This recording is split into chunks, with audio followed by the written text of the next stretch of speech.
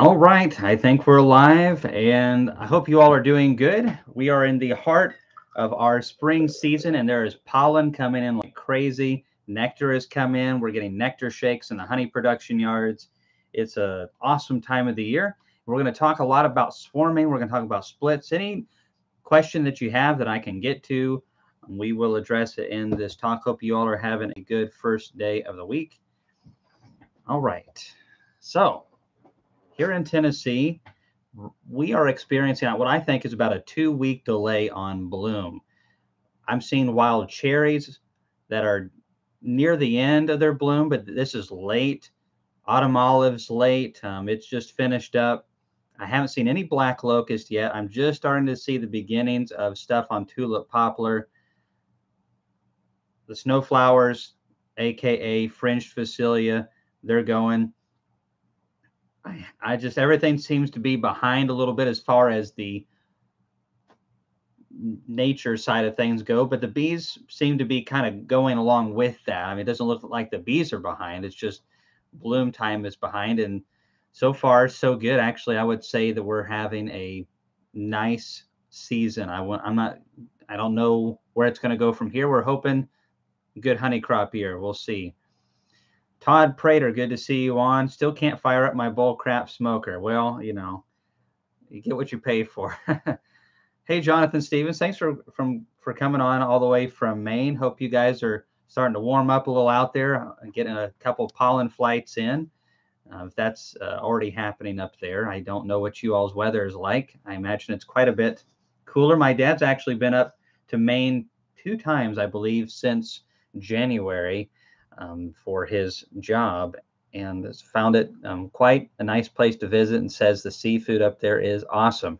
And my dad's no stranger to seafood. He was born right off the Gulf in Alabama. So you guys must have some good stuff up there. All right. Hey, everybody. Hey, hey, hey. Hope you guys are doing good. Lot to talk about today. And I guess before we get started, I'm waiting for some questions. I'll just start saying a thing or two about what's going on around here. Nebraska, all right, they come in from everywhere. My crap smoker won't light. What's wrong, Kate? Well, since then, I've gotten some comments about what I should have done differently, and I'm sure there are ways to light crap, but I'm not really skilled in that art form. I mean, my wife never said it was one I needed, and so if Laurel doesn't tell me what to do, I usually pretty helpless. I think I did crumble it up towards the end. We did delete quite a bit of footage out of it because it was so unepic. I was really surprised how hard it was to get to light. It seemed very dry on the inside as well. It'd been sitting, drying out for a very long time. So several people suggested I get some, hay or some wood started first, and then put the manure on top. Which I guess that probably would work. That's how you start fires, is with lighter, easier to burn stuff, and work your way to the big stuff. But if it's going to take that much to burn, it's going to be hot, and that kind of defeats the purpose of why would I use manure unless I just had to. That's my thoughts. But then again, uh, there's a lot of people in the world. Hey, Brian, thank you so much for supporting us yet again. I hope you're doing good there in Jersey, and I'm hoping to run into you here in what is it, about a month? I believe you're coming out to Kentucky, and if possible, we're going to meet up again, and got some wax dip boxes if you still need those. That's actually when that video I did today, all those boxes that were behind me, those are going to be wax dip, and that's not the half of them. Quite a bit. Hi from Maine. What's your favorite honeybee? All right, bee question. So, favorite honeybee. Well, I like the ones that make honey and don't sting a lot and survive the winters well, all that kind of stuff. But I know you're talking more specific than that. Italian, carnies, hybrids, buckfast, whatever you want to call it. Here in the United States, all of our bees are intermixed pretty decent. So we breed based off of characteristics, really, as opposed to purebreds. There are some programs that have pretty pure bees, but still everything is got some um, diversity in it. And it's actually really important the bees have that. Carnies, I tend to lean towards liking because of one thing in particular is that they shut down here in Tennessee. So one thing you have in Maine that we don't is a real winter. Our winters are kind of so. This is actually a pretty good winter for us this year. We had 4 halfway decent snows this year. That was about 4 more than what we get a lot of years. So if our bees don't have a brood break in wintertime, then if I'm trying to use oxalic acid or a product to really eradicate the mites down to a low number in winter, then I can't do it because we can't get to the mites in the brood very good. Italians during a mild winter here would still have about 3/4 to a frame of brood in January and especially in December, which made cleaning up the mites with oxalic acid very difficult. So that's one of the reasons I like the carnies. I guess another reason would be is that they're more sensitive to flows. This can be a con though. If let's say there is no flow and they're young and you don't feed them enough, they'll shut down heavily. It's hard to get them sometimes to build back up. But I do like that as they seem to be more conservative with the stores that they have. So I like carnies a little bit better, but I've run Italians longer than I've run carnies and did really well with those too. Italians just tend to eat more. And I think where you're at, probably carnies would be better because they do have some characteristics I think that make them better for wintering, in my opinion. All right. Getting back up to some questions. So Dan's got some pollen in Wisconsin. All right, up there, cold, cold. How we got someone from Germany? All right. Thanks for coming on, Stonewall. Yeah, I really hate it for Ian. It just seems like this year it's just been one gut punch after the other. I did talk to him the other day, and he said that his bees were in really good shape, and hopefully after all this is done, the canola flows and everything ends up working out pretty good. All right, so we got another Reese on here, Mark Reese from Reese Farm. All right.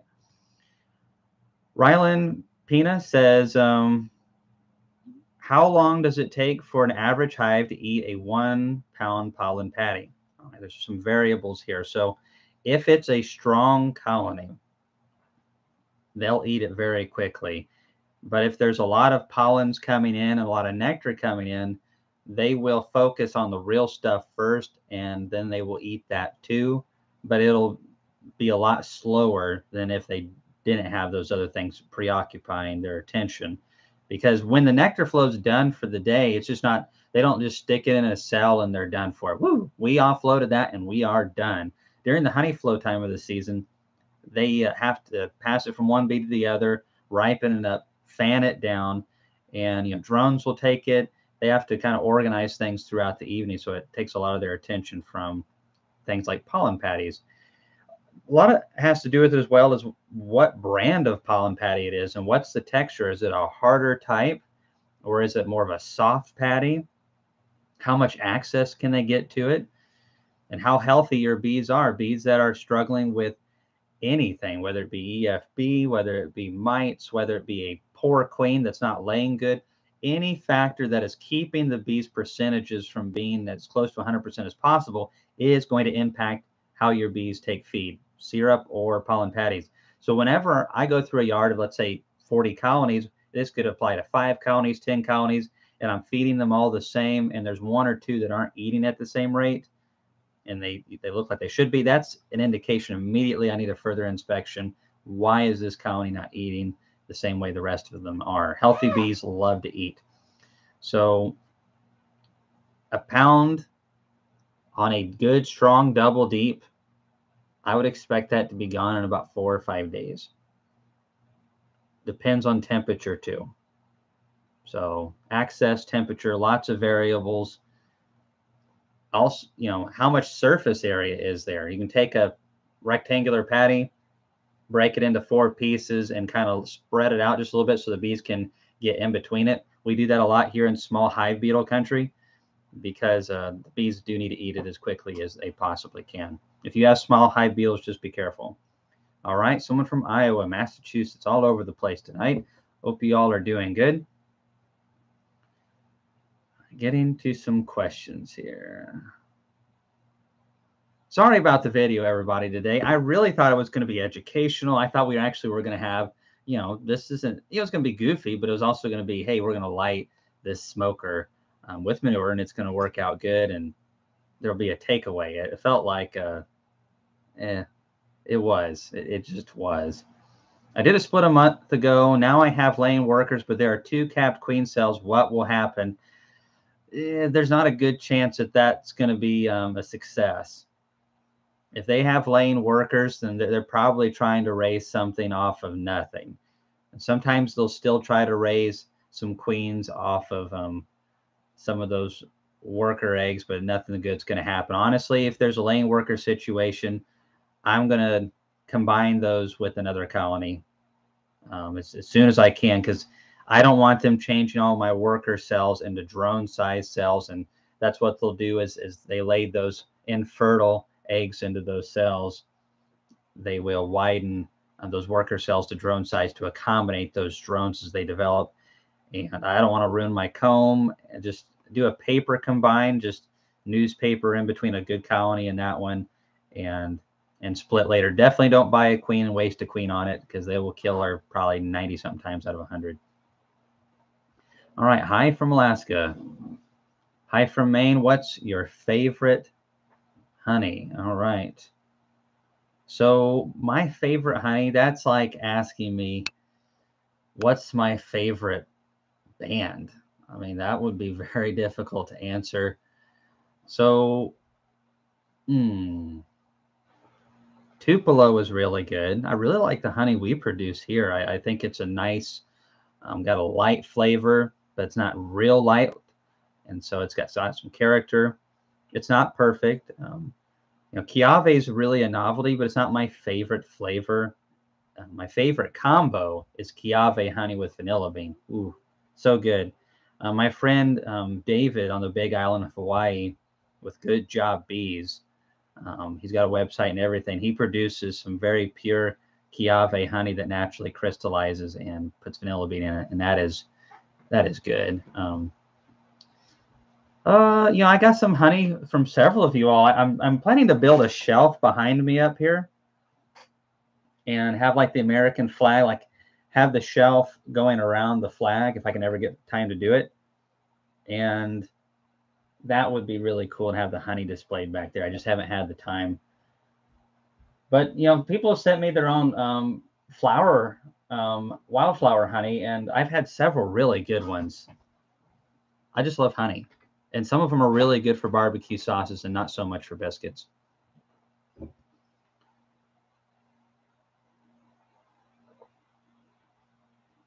Basswood honey is really good. It's not my favorite, but it is a good honey.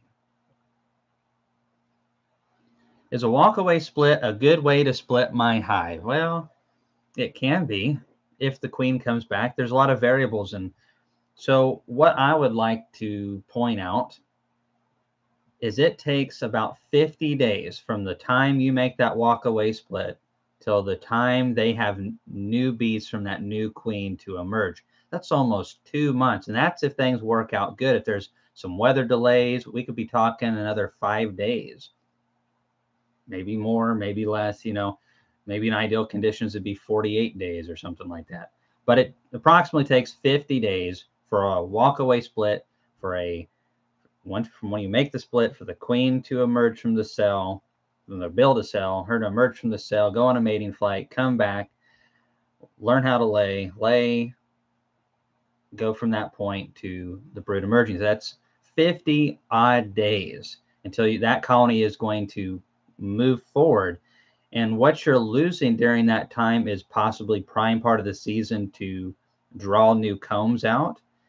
You're also losing a bee population that you could be utilizing a bigger population to capture more pollen. And if you're in an area like I have, where you have a dearth in July and August, sometimes part of June, and if you have a bad fall, sometimes part of September, then that means less pollen stored in the comb. That means it's going to be harder for them to maintain a big population going through summer.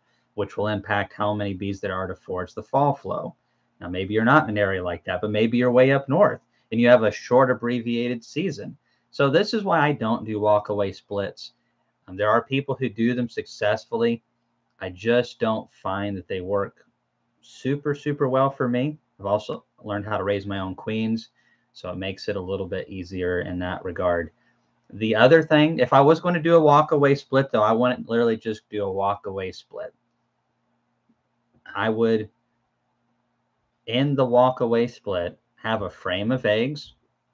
I would mark that frame, and I would come back carefully 3 days later, and they should be drawn a bunch of queen cells at this point. And I would go through every frame, and any frame that has cells on it that's not the egg frame, the cells need to be crushed. And that way we know that we get a queen raised from that egg area. Because what will happen is when you make a split without a queen, they're not in what a swarm mode or anything like that. They're raising queens from an emergency standpoint. And sometimes bees in this emergency mode will raise a queen from larvae that are actually too old. They've been fed a little bit of worker jelly, which is a little different, and will suppress their ability to become a good queen. So you don't want that to happen. If you do it, put some eggs in there, mark that frame, eliminate any other cell. That's a little bit more work, which kind of defeats some of the purpose of a walk-away split, but that's just my opinion on it. And I think it's probably a good idea to ensure you get a good queen there. And then also monitor. Let's see, let's calculate this out. If we're raising them from eggs, they're going to hatch from an egg in a couple days. So let's say 3 days if it's a brand new spanking egg and they make that queen from. So we're talking about, we don't want to come back 16 days from egg lay to the time the queen emerges. And then we're going to calculate another 15 odd days. So when we make this walk-away split, we don't want to check it for probably about 32 days. Maybe wait 35, honestly. 32 to 35 days from a walk-away split, check it. And if we've got brood in there, then we're good. If we don't have brood in there, we combine it back, because chances are that they're not going to come back with the queen. But anyways, that's just my opinion. I'm not a walk-away split expert. That is for certain. Maybe some people here in the chat can talk to you about it a little bit more than I can. All right. So Terry Chapman with Guardian Bee Apparel has the best customer service I've seen. Loving the new jacket I got from them. Well, I actually just talked to Terry the other day about our Hive Life conference. He's, gearing up for another year. They had a good time, and it was really neat.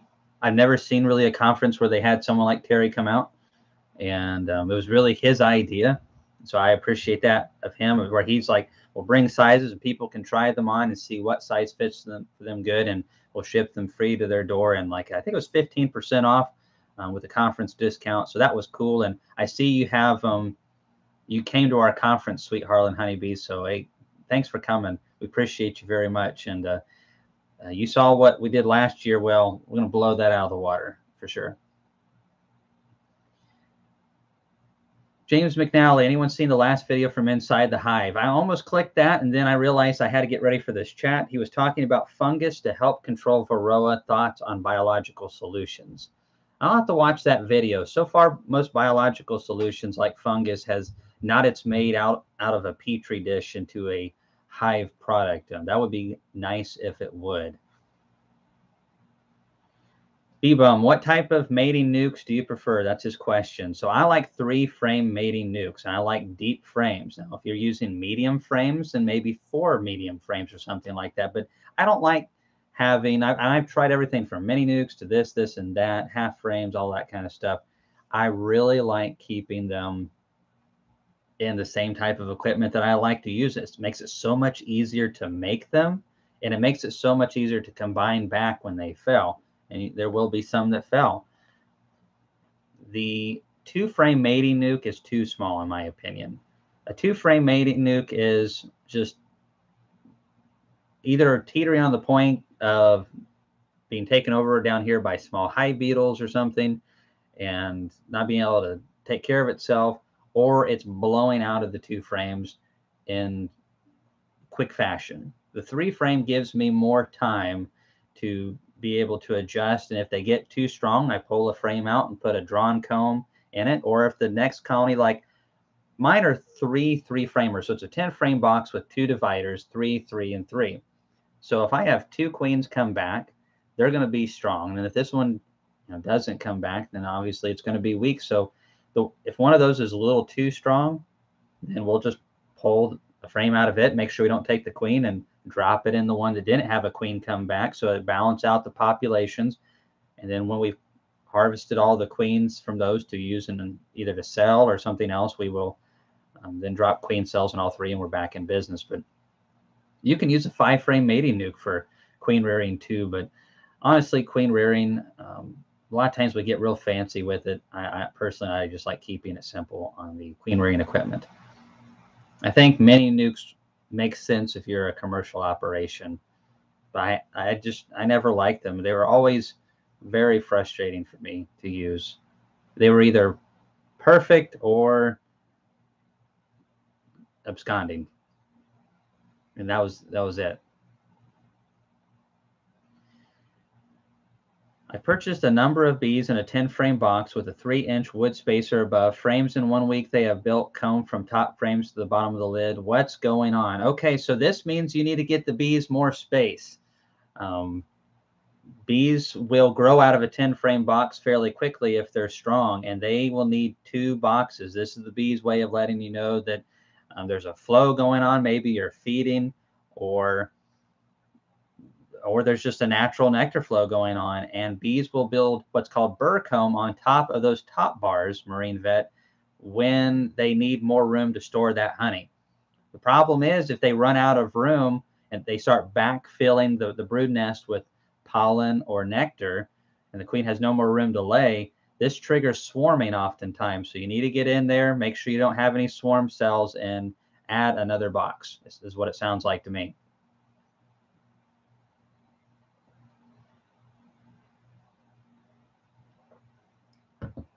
Advice on keeping a builder from pulling down accepted cells 90%, accepted 50% finished.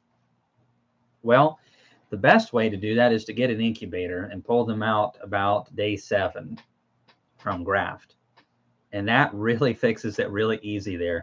Otherwise, just having a bigger population usually will accept more cells.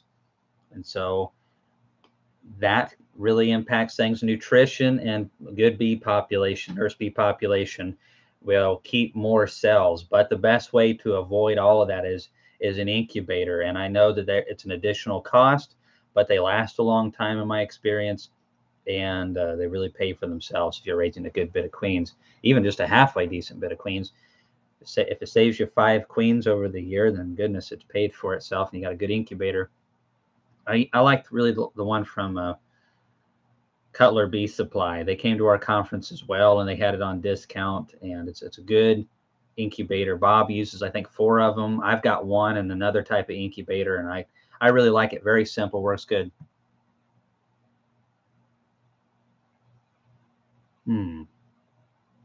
Hello from Baxter. When do you usually get your first honey? So you're not too far away then, SS or S. Swafford. So we usually pull our honey in June, but this year's looking to be different. We're about 2 weeks behind as far as the bloom date is. That's fine. The bees seem to be working along with it. Bees are a little bit behind, but so is the flow, so they seem to be right where they both need to be. I haven't seen any late frosts that have damaged anything, so that's awesome. I'm expecting a good honey flow year. That can always change. But I'm expecting a late bloom. So in a warm year, we might pull honey supers by the 2nd week of June. I'm going to guess that we're not going to pull supers this year until July. But don't wait any longer than that, in my opinion. You can pull earlier than that. They'll have some capped honey probably by mid to late May if they're a strong colony. So if whenever it's capped, you technically can pull it off and should be pretty good. We check ours with a refractometer just to be safe, but you can get honey in May here, no problem. I've got bees that have the equivalent of about 3 or 4 mediums full of honey right now. The honey flow's just started up, and the best yards are starting to produce some good honey. And I suspect here in the next week or two that I'll probably have at least a medium full of honey to go. But I pull mine all off at the same time. But it is important that whenever the flow is done, to get those supers off quickly. This is so that you can focus on mite control and killing those darn mites.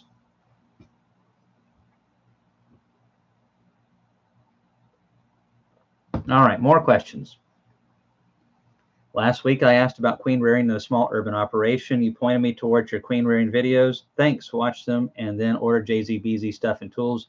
Trying it for the first time soon. Hey, thanks for watching our video. And if you have any questions on those, just comment, of course. And as far as the cell builders and the whole queen rearing process, grafting does take a little bit of getting used to, but actually the mistakes are typically in the area of not enough nurse bee population. If it's a 5-frame nuke, I want about 7 frames worth of bees in there. It's got to be packed.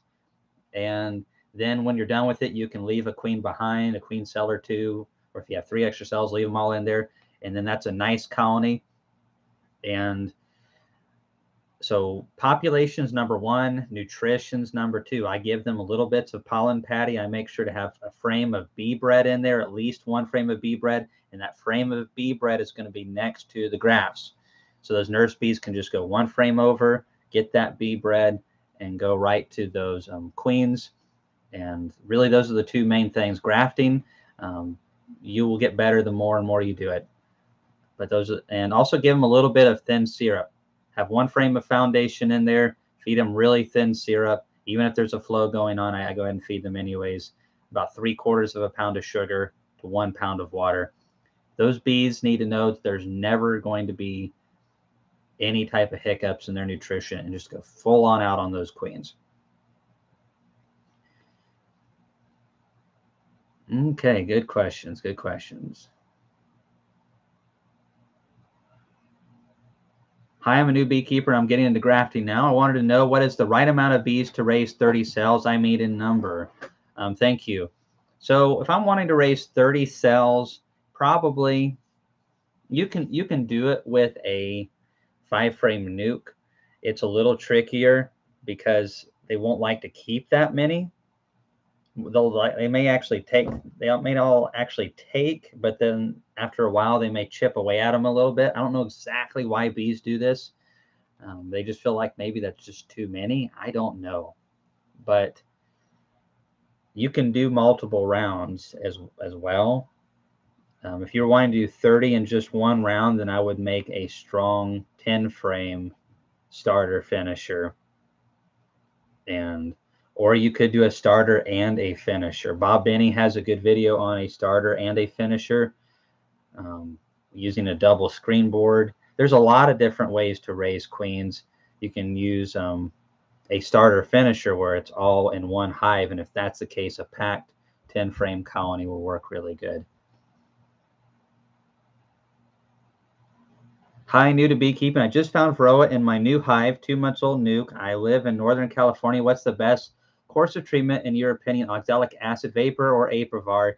Thank you. Okay, so interesting. Got some mites in California. So you've got brood.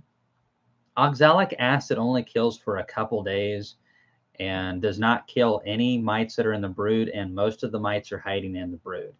So if you're going to do oxalic acid, you can do that, but you probably need to treat every other day for probably 10 rounds in order to get massive mite suppression. And there's some studies coming out showing that actually works pretty decent, but that's a lot of treatment. You could do a little bit of a combination, and you could do some oxalic acid, and then when you're done with that, do Aprovar too. It's important to get these mites under control. Otherwise, your colony won't go very far. But good job seeing the mites, and just watch out for them.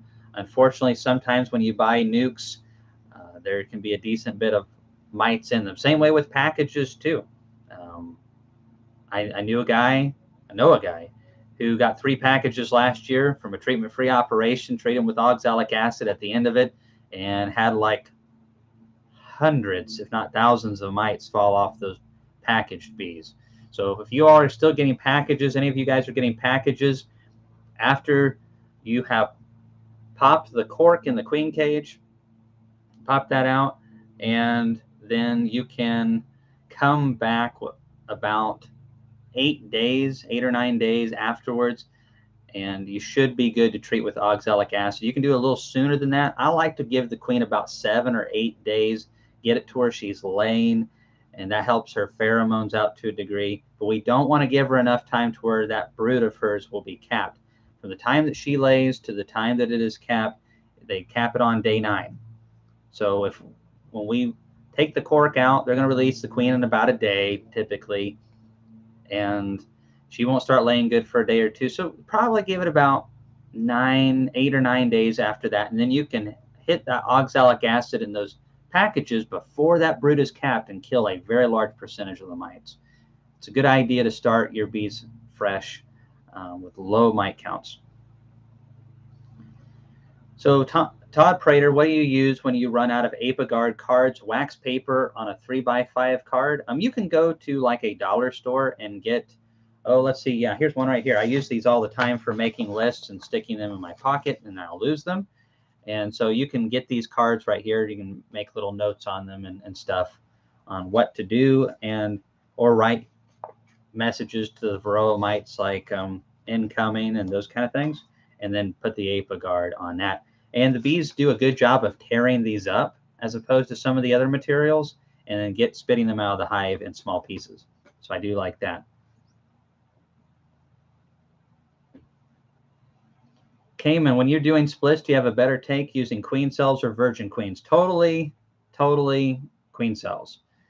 I'm not really a big fan of virgin queens. If I can avoid it, I'll use them if I have to. And virgin queens can do pretty good, but they usually only do really good in small colonies or in larger colonies during a flow. You get into the dearth period or into some bigger colonies, and you can have some issues. But queen cells are way more accepted, and I prefer that big time. But there are guys who use virgin queens and do it well, but it's a little bit more of a fine art, and you really got to have it dialed in on everything, and then know kind of your flows. And queen cells is a lot more forgiving. Ian maybe could ship a whole truckload of pasture patties to Kamon. He could start a sideline Kamon's organic turd smoker fuel. I don't know. That just doesn't come off the tongue quite right. Kamon's organic turd smoker fuel. We're going to have to work on the terminology on that, John Hatch. But I just don't. I'm big about supporting American jobs. So why am I going to get turds from Canada? It sounds, from what I've been able to see from YouTube, they have already a lot of turds in Canada. So we don't need any more. We have enough turds down here in America too. We don't need any Canadian turds. Sorry, just can't help it. I'm in an odd mood today. So Sweet Harlan Honeybees said they did their first grafts on the 13th of April with a 5-frame nuke set and got 21 out of 30 cells. Awesome. That's good to hear. It's funny. Okay. So I'm scrolling up, making sure I'm not missing anything. Have you ever had any infused hot pepper honey you like, jalapeno, ghost pepper, and so on? I'm not a spicy person in multiple ways. I don't like real spicy foods, like a little bit of spice, but sweet and spicy, especially like honey. To me, I think it had to be done right. I just haven't had it the right way.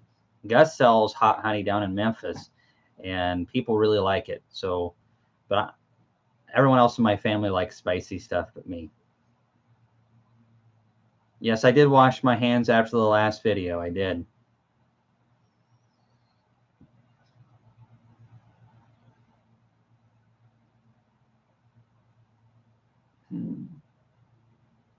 Oh, hey, Ian's on. That Taco Bell turd gave off a lot of smoke. I don't know why it didn't work so good. I mean, I ground it up later, and there's some stuff I didn't even show in the video. I had the creosote My smoker is a lot more clean. That's for sure. The smoker I was using in that video is almost 20 years old, and man, that's still my best smoker. I had to change the bellows out, but that Datent smoker is awesome. It's my favorite thing Datent makes. That's one thing I do buy from them.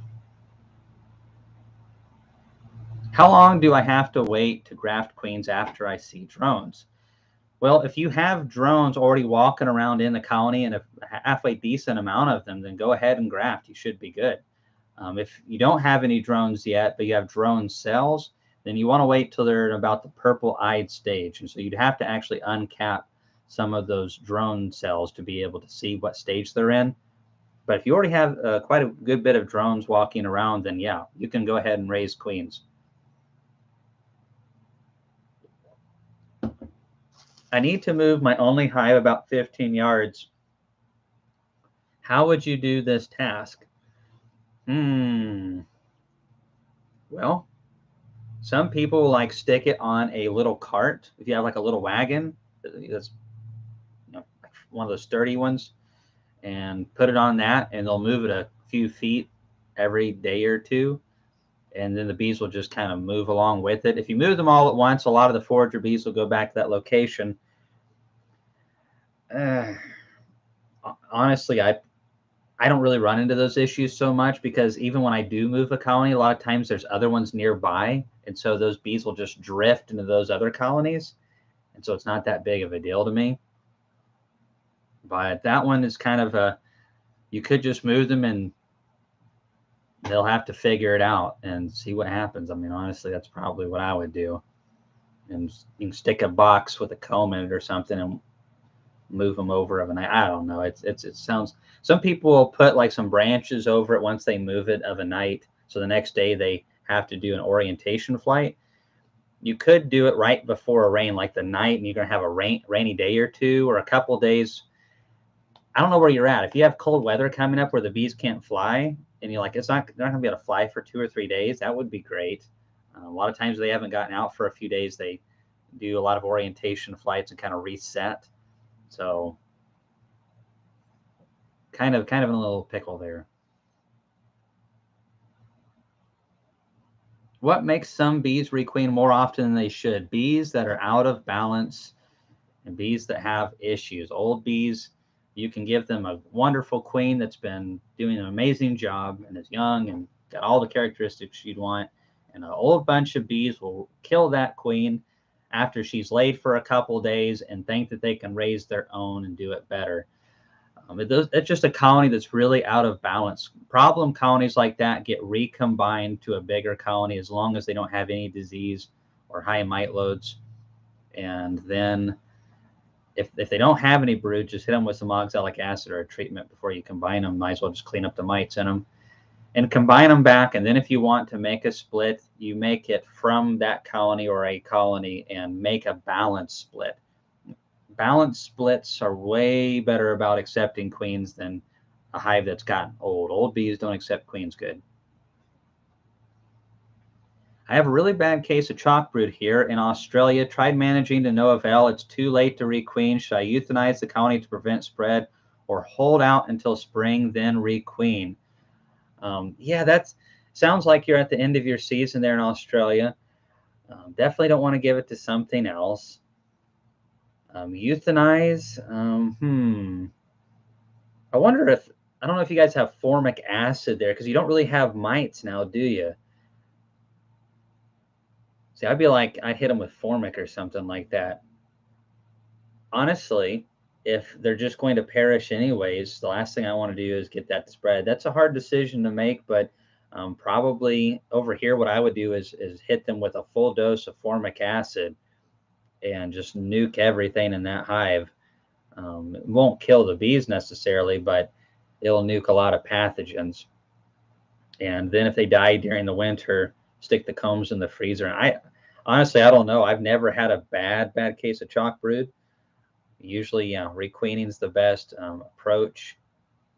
Genetics are the best way to deal with chalk brood, in my opinion. Sometimes you still have some issues. I remember a couple years ago, last year was a good honey year for us, but the year before, we just had the worst spring ever. And I have bees that are bred to be really resistant to EFB and chalk brood, because any of them that show any signs of it, even little signs, are eliminated immediately from selection. And then I purchased some queens from a guy who's even more meticulous than I am about it, Michael Palmer in Vermont. So that's one of the reasons I like his, is he's really focused on that. And there's a couple other guys I purchased from that are really into hygienic bees. So, but that year, even in bees I saw hardly any signs of EFB at all, and chalk, as soon as we just had some terrible weather. I mean, it just got cold and then it rained for like 7 days straight. The bees nutritionally went backwards. It got really cold at night, late freeze, all that stuff. And I saw a good bit of EFB crop up. It wasn't real bad, but it was more than what I usually see. The bees were just stressed out. But once things warmed back up and the nutrition came in, those genetics, the hygienic behavior was able to catch back up, and it cleaned it right on out. That, as beekeepers and as a beekeeper that raises our own bees, we can't prevent all bad things from happening to our bees, but we can make the problems lesser if we have bees for that. So I know I went past your question about 2 miles on answering that, but honestly, yes, euthanizing them, something like that, would probably be the approach that I would take, because you don't want to infect the rest of your bees. I remember purchasing some queens from a commercial operation in Georgia many years ago. And I mean, I was driving a truck. I purchased 100 of them because I just didn't have time to raise queens. I knew how to raise them. I just didn't have the time. I was driving 5.5 days a week, and then needed that day and a half to kind of recuperate and spend time with the family, and that day and a half to make the splits. And those queens, within just a month, I had so much EFB in those hives, and I'll never order from that company again. But it was bad bit of AFB, EFB, and I'd never had it in those colonies before.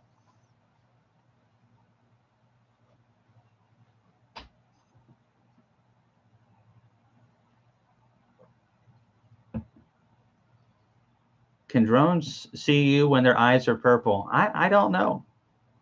I doubt it, but who knows?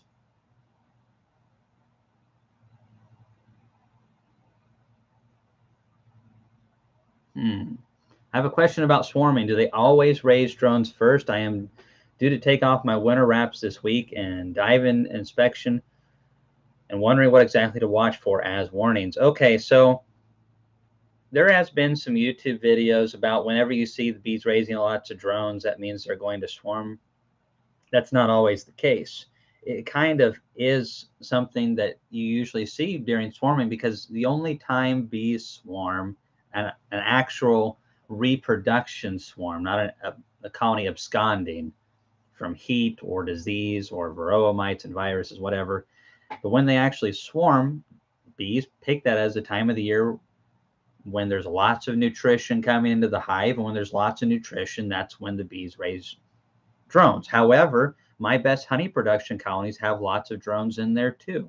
So seeing a bunch of drones does not always mean that you're going to get swarming, but it does mean the bees are nearing conditions or whatever to be in a position to swarm if they feel like they want to.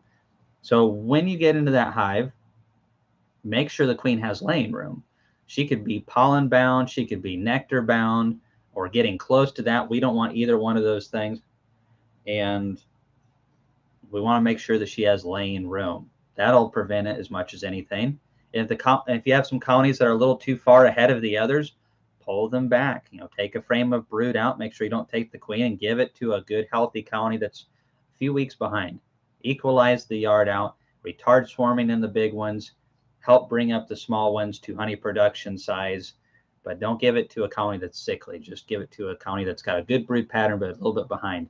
We do that all the time. I was pulling bees back yesterday, and I was able to get into about 3 colonies this evening here at the house that I knew had made swarm cells last week, and they had just started. They were just queen cups with just a little bit of jelly in them, and one or two of them. I went through the entire colony because whenever you see one or two with that jelly in there, you got to go through every frame because it's a lie that they only make swarm cells on the bottoms of the combs. That's where the most of them are, but that's not where all of them are. So you got to go through and make sure you get rid of all of them. And then if they've started it, that means that stimuli is in their system. So you come back like 5 days later and you check again. Are they trying to raise queen cells again? And so I came back and checked, and only one of them was trying to raise queen cells again. But we also, when we saw that, we dropped some combs in between, kind of checkerboarded to a degree, opened up the brood nest a little bit, and made sure the queen had plenty of room to lay. And a lot of times if they're really strong, and they often are, we'll pull a frame of bees or brood or both. And what I mean by pulling bees is we have those colonies that are behind. We will take some frames without the queen, go in for frames that have bee bread or larvae, and shake those into another colony. And so we're decreasing the population in that hive, and so the bees kind of feel a little pressure relief. Because when they swarm, that's basically, they're getting rid of bees. So we're trying to fulfill those needs and eliminate that swarming stimuli. We got to get past that and move on to a different stimuli of growth and honey production / storage.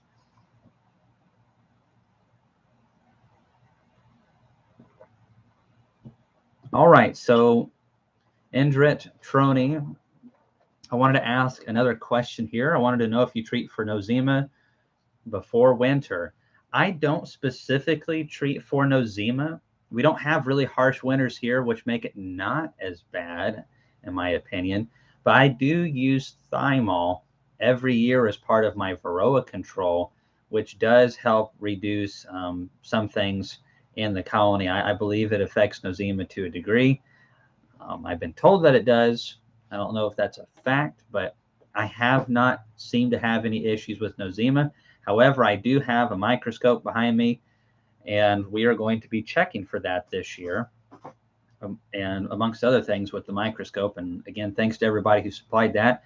Laurel's looking at a compatible camera right now for this thing, so what we see, you can see. And we have a lot of things in the works here. We just, with the conference and the YouTube and the bees, and I'm having to start saying no to a lot of clubs and conferences asking me to speak and things. It's very flattering, but I'm just getting so many requests and so many emails, and many companies are wanting to work on different things as well. So trying to balance it all out. I'm trying to learn how to say no and do a better job. So thanks everybody for being so patient with me as I learn to manage all of these things. But there's a lot of exciting things going on too. It's part of the reason. I was talking to my brother Ethan about this today, how one of the problems that I have is I love everything that I do so much, is a lot of times I say yes, yes, yes, and I pile on too much, and I can't do it all. So trying to be a little bit better about that. Okay, getting back to some more questions.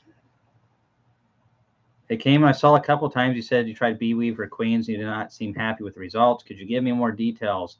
Aggressive, super aggressive bees, and the ones that I had, a good friend of mine who I know and have known for over a decade decided to purchase, it was like 30 or 40 bee weavers, and had like 30 plus hives. And he went from having Italians that were very gentle to these, and working in a veil and only in a bee suit on bad days, to not being able to get within 200 yards of the hive sometimes.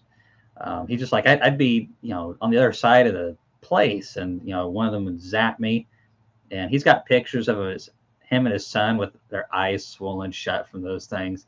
Not everybody has that experience, but bee weavers can be hot. There's two different weaver companies. And, they branched off, and also they're pricey, and he didn't find them to be mite resistant.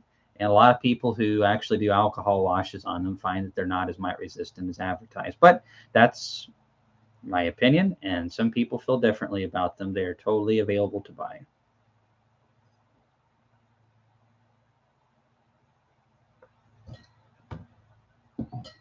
Yeah, where's Laurel video? Her video, her public awaits. It will happen. It totally will. I talked to her about that the other day.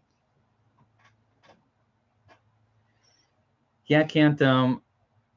I'll try not to get too busy for the live chats. We're probably going to start just doing one a month, unless we do an interview with somebody. I would say, but we will continue to do them for sure. And occasionally, because we have the time, we might do two. Um, but they sometimes can take a good bit of time. But we definitely want to communicate through these live chats and take your questions, and also let you know what we've got going on. They're a lot more personal than the videos are, and so I really really like that aspect of them. There was a while we were doing 2 or 3 a month, and we were doing 2 or 3 videos every week, and both kids are in school now, and we homeschool and trying to find more time for family. So we're shifting everything around. It's all good. It's going to be great. Actually, I think it'll be better once I get it balanced out. Do you get revenue from YouTube for the live chat? Well, as you can see above, Brian Reese donated $100, which Brian, I've got to say, is just supported us so much over the years. And I know he does never ask for anything, but he's one of the reasons we do these live chats is he's kept it very lucrative for us to do so. I say very lucrative to the point that we can do them, but and also has helped me a lot too, because and not all bee clubs and meetings are like this, but this is one thing about beekeeping I would really like to change. It's not all about the money, but it kind of is. So that was really profound right there, right? But we have a certain group of people that feel that, and they're entitled to their opinion, that because beekeepers are so precious, and honeybees are so precious, and this and that, everybody should just be willing to give freely and speak for nothing or little to nothing and do this and just give, give, give, give, give. That's a really narrow way of looking at it, in my opinion, because first of all, I love honeybees, maybe as much as anybody you've ever met. However, I also love a lot of other things: hunting, fishing. I like caving. I like rock climbing, hiking. I like swimming, snorkeling, scuba diving. I mean, I like all kinds of stuff. And I definitely love playing with my kids and my family. And so at a certain point, you can only give so much. And some of these organizations want you to come speak for like nothing. When you calculate your gas and your food and your time, you could go flip hamburgers. So, and I really feel like this has actually impacted the industry negatively. You've got, when you put money into something, it shows that person that you value them, but it also shows the people around you that you value them. And so that's why at our conference we pay our speakers a good bit, and also do a lot of other perks as well. We want to let these speakers know that we want them to keep doing it. But this live chat has helped me with that though, because a lot of these clubs will say, "Hey, will you come speak for nothing, or almost as nothing?" And I'll be like, "Well, I can make more money off of a live chat than that." And it kind of helps me get paid a little bit, so that it does help. But one of the organizations here in Tennessee has had terrible speakers for years and years, and it's just always, you go there and it's lethargic and there's nothing new and it's boring, and it just seems like they get the same old speakers all the time. You come to find out some of those guys aren't getting paid anything. They just get their hotel covered for. Well, no wonder you're not getting any cutting edge information or any amazing speakers. Those guys are busy working or researching or doing things.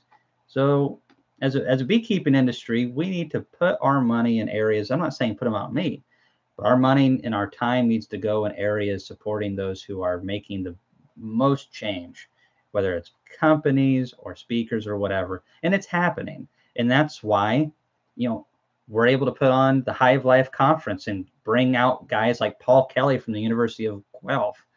Man, I'm excited for that. We're getting Bob Benny to come back, because can you ever have too much of Bob?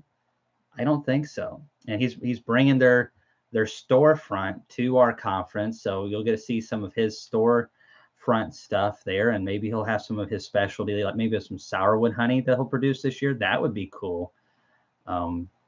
So but money is what brings that all about, and we've got a lot of exciting discounts coming this year, a lot of creativity. So one thing we're thinking about having is like the Jester Nuke boxes that are pretty pricey to buy in individual quantities. What if we grouped by multiple pallets of Jester Nuke boxes, and people could come to the conference and get a commercial price on Jester Nuke boxes for the nukes that you sell?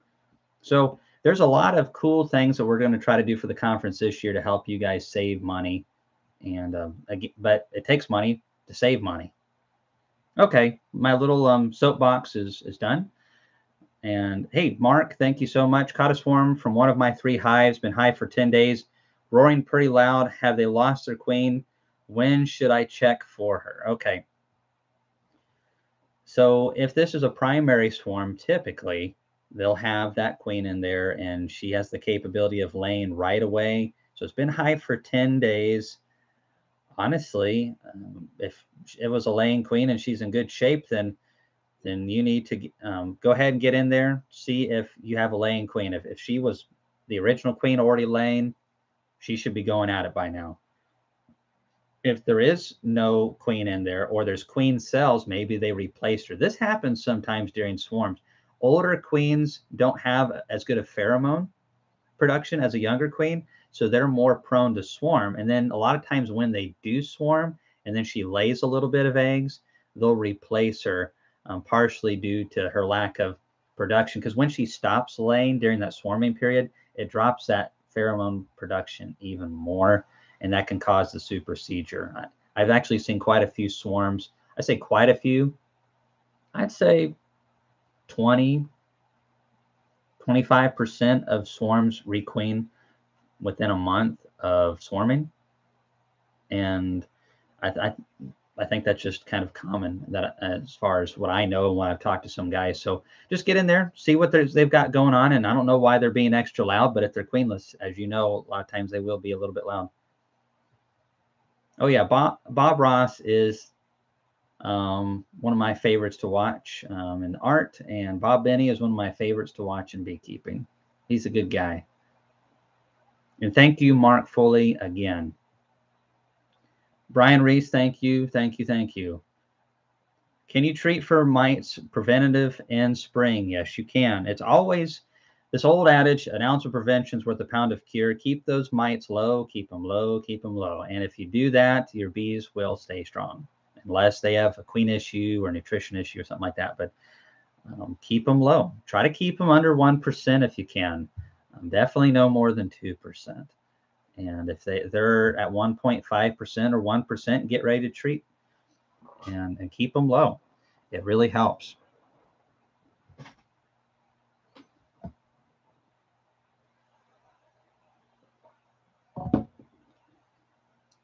Cleaning moldy capped honey. Okay, so if this got a little bit of mold on the outside of the cappings of the honey, that's not a huge deal to me. I don't know what your plans are with that, Mike, but you could uncap that and extract it. As long as it's just a little bit of mold on the dry combs, that's fine. It happens sometimes. It just blooms there on the wax a little bit. It's no problem. If it's really moldy, then maybe consider giving it back to the bees or something like that, as long as it's not like fermented or anything like that.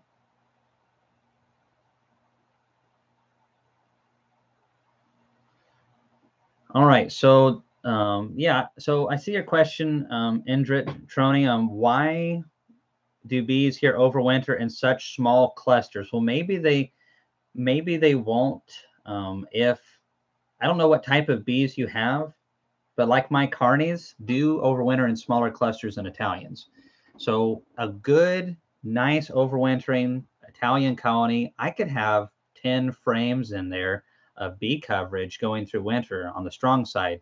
With my carnies, I just don't see that very often. I'm not sure I've ever seen that. Typically, it seems like 7, maybe 8 if they're really good.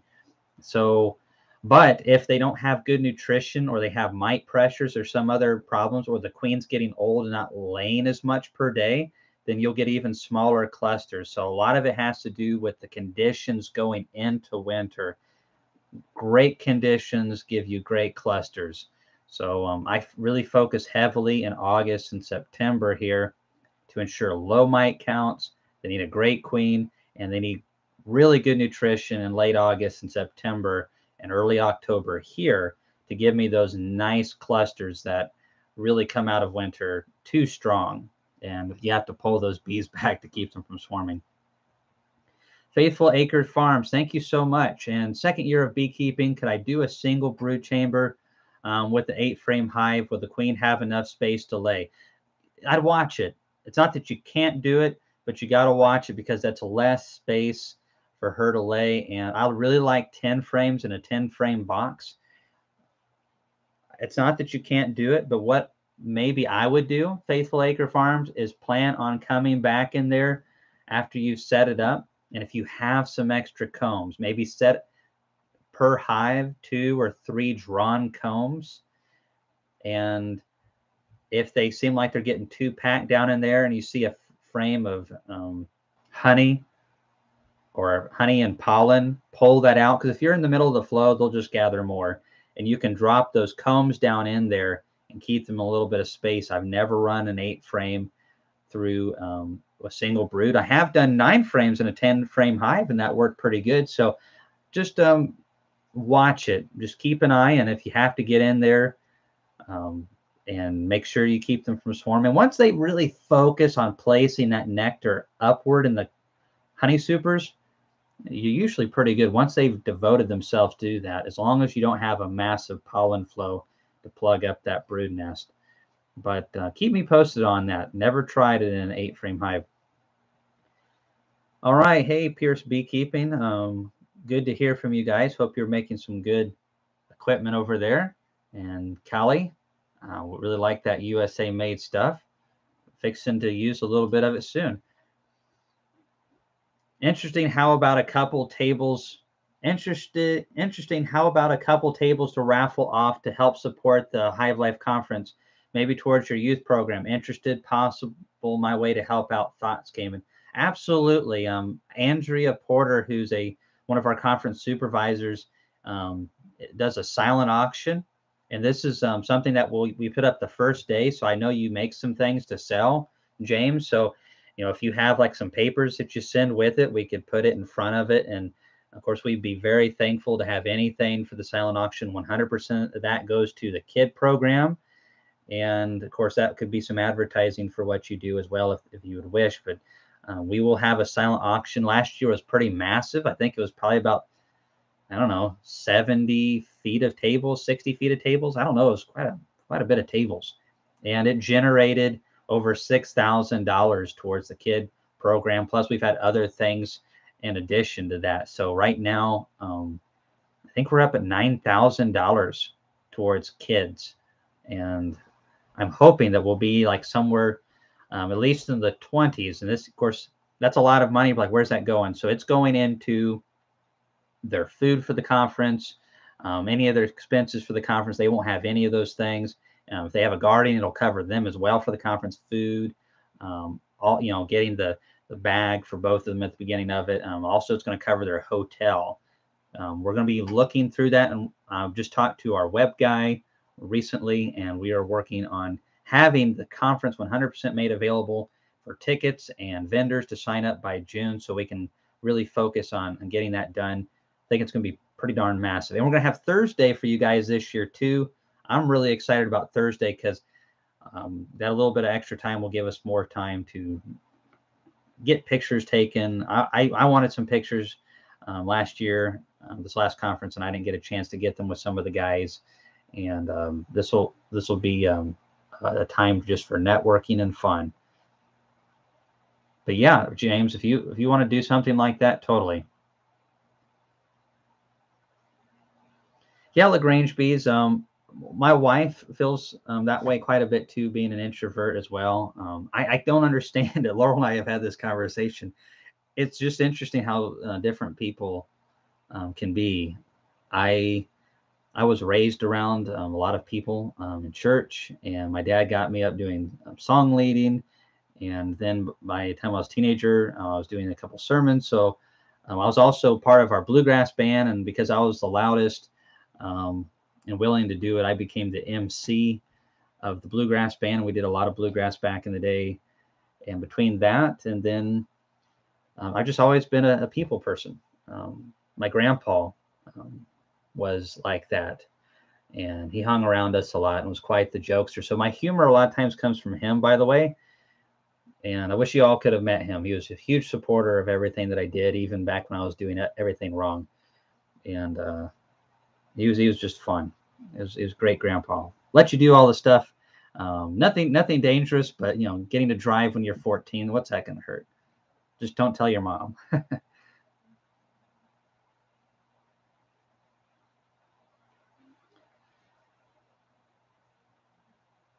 Yeah, I haven't watched any of the Bees R films. I just don't have that kind of time to waste, I suppose. I've actually, someone commented about that in the group and they said, "Oh, I love watching the Bees R. It's funny." And I haven't watched it, so maybe I'm wrong. But to me, it really reeks of a bad image for beekeepers. We have so many good people. Of course, reality TV can never have somebody like, Bob Benny, or someone who's an awesome beekeeper who would represent beekeeping in a positive way and encourage people to get in the right way. It always has to be some product or somebody who seems to, it's, I don't know. It's moving on. Do you have issues with bears in Tennessee? Yes, in parts of East Tennessee, especially. I have never had issues with them, but towards the Smokies, you definitely get issues with bears. Yeah, I definitely haven't watched any Bizarre episodes, Todd. Uh, I have friends that aren't beekeepers that have known me for longer than I've had my YouTube channel. They're like, "See, Kamon, you missed an opportunity here. You could have done something like that, and you'd be making a lot more money." Sometimes the money's just not worth it. Well, thank you, Indrit Troni. I hope I'm getting your name right. I'm probably not, but thanks for coming on. I do appreciate you. And yeah, it's a lot of fun getting to talk to beekeepers. One of my favorite things. I don't know how many hours I spent of my life talking to beekeepers, but it's a lot. Cayman, how long does it usually take a queenless hive to start having a laying worker? Well, when the colony goes queenless, they typically won't start going laying worker until they run out of brood pheromones. It's actually um, having healthy, good brood, and some of the pheromones of the queen probably too. But when they run out of brood, that's really when it triggers the most. So if you see a queenless colony that has brood and they're not in the laying worker stage, something you could do to prevent that is to add some eggs and stuff in there while your queen is coming in. But honestly, um, young splits, young bees, except queen's the best. So just, as far as all that goes, I don't know what the timing is, 3 days, 5 days, a week, 10 days. That'd be something somebody who's done some research on that would have to tell you. I don't know a specific timeline. If anyone finds out, though, tell me. It's an interesting question, one I haven't really stopped to think about. Do you have a dad joke, beekeeping or otherwise? I have a lot of dad jokes, but my poor kids, I don't usually have them prepared. They just happen.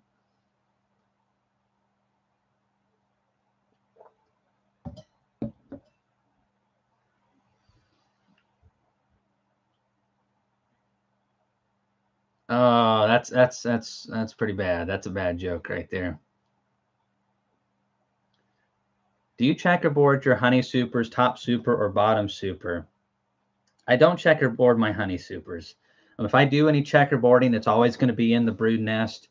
Now, if you're talking about are you checkerboarding with foundation, I guess if you called it checkerboarding, I do put foundations in my honey supers, and that way I can get a couple of new drawn combs. And that's really a nice way to, if you have 2 in each one and you put 4 mediums on a colony, then you're going to get 8 if they're all drawn out. And if you do that over 100 colonies, that's 800 combs. And if you put 9 to a box, which I usually do next year, that's going to be the equivalent of not quite 100 supers. So, that's that's a good bit right there. And bees want to draw some comb. You need to get some new comb drawn every year if you can. Doesn't have to be a bunch, but I think when the bees decide to draw comb, it also helps retard the swarming tendency to a degree as well. Hey, Zach Heinzelman, how are the queens going in Hawaii? We were talking about Hawaii earlier, but we weren't talking about you. Talking about David's Kiave honey. Someone asked me about some of my favorite types of honey. Hey, Vanderpool Farms, got some of the commercial guys in here tonight. All right. Nice. Gus, good to hear from you. Black locust and blackberry are putting out a lot of nectar. Whoo! So you got black locust down there. Good. I was wondering if it just decided not to bloom this year. It's so much later than usual. Now the blackberries are really budding. They haven't opened up any buds, but it looks like there might be a good bloom set. So I'm really hoping for that. And this is something that doing a lot of gardening over the years, and I love gardening, is some plants actually respond to trauma in a positive way as far as in reproduction, as long as like crazy trauma. But we have had a lot of windy, stormy weather this year, and it's broken off a lot of even green growth on some trees, not like all of it, but some of it. And there are some plants in the garden that you actually can go through and kind of beat them up a little bit, and that'll kick them into the gear of, okay, we're taking damage. We really need to put forth some energy into fruit set or seed set, which reproduction. So for nectar producing plants, I'm hoping that all this rough weather is theoretically going to encourage more blooming. There's a lot to do with the types of nitrogen in the soil as well that causes some nitrogens produce more blooms versus some that actually encourage more leaf growth. So a lot of weather patterns and rainfall can really impact how plants bloom from year to year. Kamon, do you run a top entrance when you have 3 or 4 supers on? I don't. I've thought about it, and maybe I should, but I typically don't. Sometimes there'll be so many gaps in between some of the older boxes that they have ventilation anyways. But I definitely have the entrances wide open right now. Is Caveman your favorite nickname? I've never had a nickname that has stuck really good. I've had the only one I could say that has really survived the test of time. I don't get called this very much, but my uncle will call this to me every blue moons, is Cam Bam, because of those of you who watch the Flintstones, you had Bam Bam, and I was so destructive apparently and moved so much stuff around with my body and hit so many things with my head that Cam Bam became the nickname. So, but it didn't stick around very long. I don't know.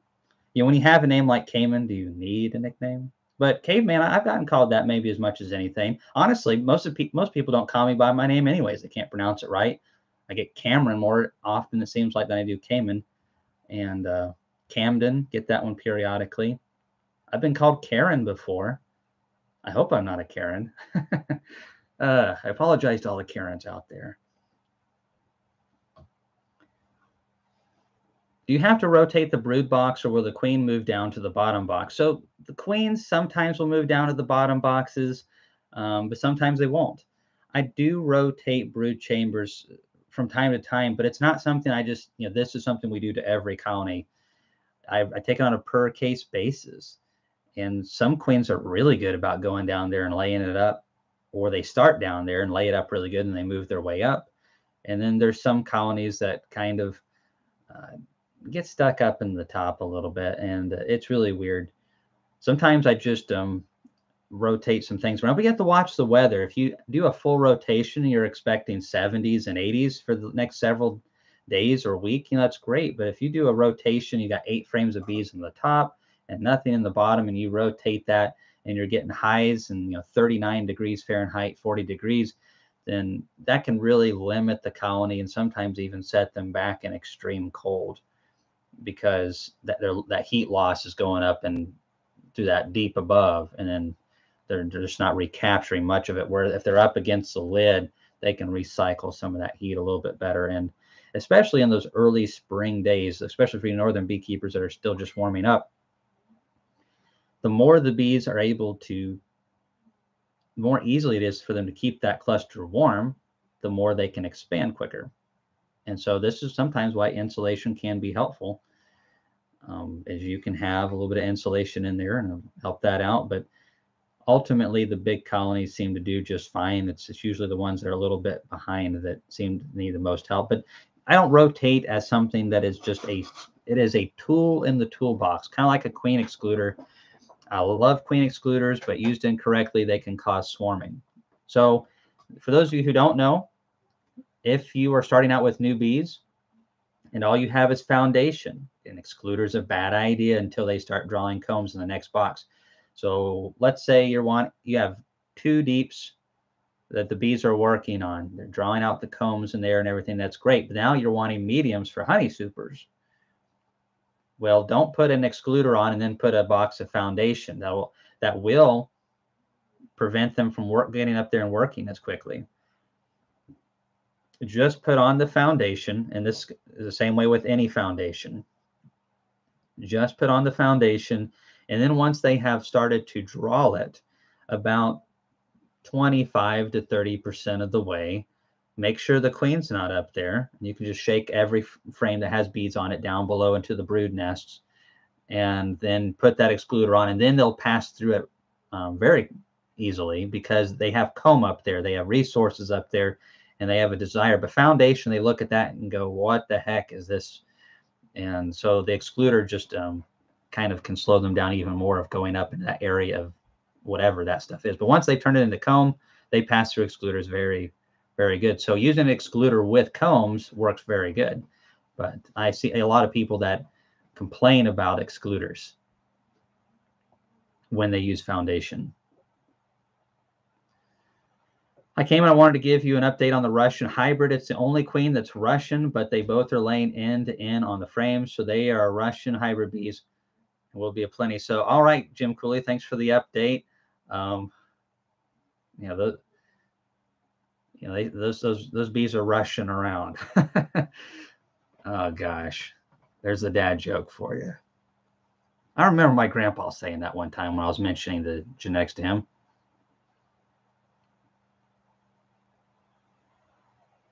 All right, so we got Ricky with horizontal bees. Good deal. I actually have got to get in that horizontal hive. I'm going to really try to keep them from swarming. That colony is massive. I've already pulled 2 great frames of capped brood from them, and the adhering bees, and 2 shakes of bees out of there. So I've already made a really nice nuke's worth of pullback from that colony, trying to keep them from swarming. And I want them to get to their peak right at the start of the flow, which is just beginning here. And hoping to pack that horizontal out with bunches of honey this year. I would really like to produce, I would love to produce 130 pounds out of it, but I'd like to produce over 100 pounds out of it this year. What do you do about last year's syrup that is not used up by the bees over the winter and sits in the frames as crystallized syrup? Bees do not use and just seem to take up space. So, I have never run into a lot of that. I don't know. Does anyone have any tips on that? Of course, I have had a little bit of feed crystallized in the combs, but not much. Any of you guys got any experience on here with crystallization? Like a lot of it. Like I had a dead out today that I figured was coming, but I kind of just ignored it and let it see if it would work out or not, and it did not. And I got in there. There's 3 frames of syrup. And they weren't crystallized though, and I was able to just give them to a small split that needed a little bit of food, and that worked out just fine. Maybe give them to a small split or something you do and see if they'll use it. I don't know. You're up there in Alaska, Bullwinkle, though, and so crystallized feed can be really bad, and as you know, in areas like that. So I don't know. Maybe dilute it down with some water or something. So yeah, I gotta apologize and say, today's video was a little bit of a stinker. The jokes. I thought for sure I'd get it to work. I even tried crumbling it up. I deleted a lot of the footage out of it, and I still couldn't get it to light. It was very dry. I was told by some people that I need to start off with like straw or hay or wood chips and work my way up to it. But I just felt like that defeated the purpose. If we're using manure as like kind of a last resort, because why would it be your first resort? um, then why not just use more hay or wood chips? Maybe if you're in a bind or something, you see a dry patty out in the field. I don't know. So obviously there are people that know some more about it than I do, but it didn't work good for me. And it took a lot of time. It just seems like it'd be just something that would be a last resort. All right, looking forward to hopefully a good black locust bloom. I can't believe it's blooming around the time of the blackberry blossoms, though. It seems like it's delayed a good bit. And if I'm seeing just a start of tulip poplar, so if we get black locust, tulip poplar, and blackberry to perform good all at the same time, we could be having a really, really good flow, and which is kind of a double-edged sword, because on our honey production colonies, that can be great, but all of our splits and our queen rearing colonies, that can mean backfilling and plugging out and be an issue. So watch that. That's the thing. Some years you got to feed your splits more than others. So when it comes to feeding those new packages or those new splits that you make, get in there once a week, see what's going on. If they are capping a bunch of food off and have a bunch of weight, then maybe hold back a little bit. You don't want to see a lot of sugar syrup. And a lot depends on what you have. If you only have foundations for them, you have to be a lot more careful. When you have a lot of combs, then you can just give them more combs. They're getting a little full here, but I can plug in a couple combs here and there, or just add a whole box of combs above, and the bees will use that and just move the nectar or sugar syrup up, and it's a whole lot easier. But if they're a little reluctant to draw that foundation out for even just a handful of days, and they get a strong flow for a few days and plug that brood nest out, guess who's getting swarm cells? Comb is awesome. If I said that before.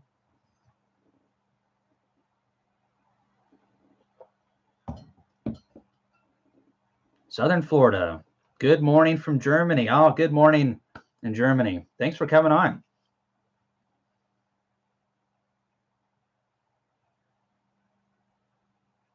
Good flow down in Memphis area. Woohoo. Well, good luck to you guys on a good honey flow this year. My plan is to come out and visit you sometime, Gus, and do help you out, and also do some collaboration videos. We've been talking about that for over a year, and we need to make it happen this year. Jim Cooley, are you still using your Apame hives? Totally. Am, and they work really good.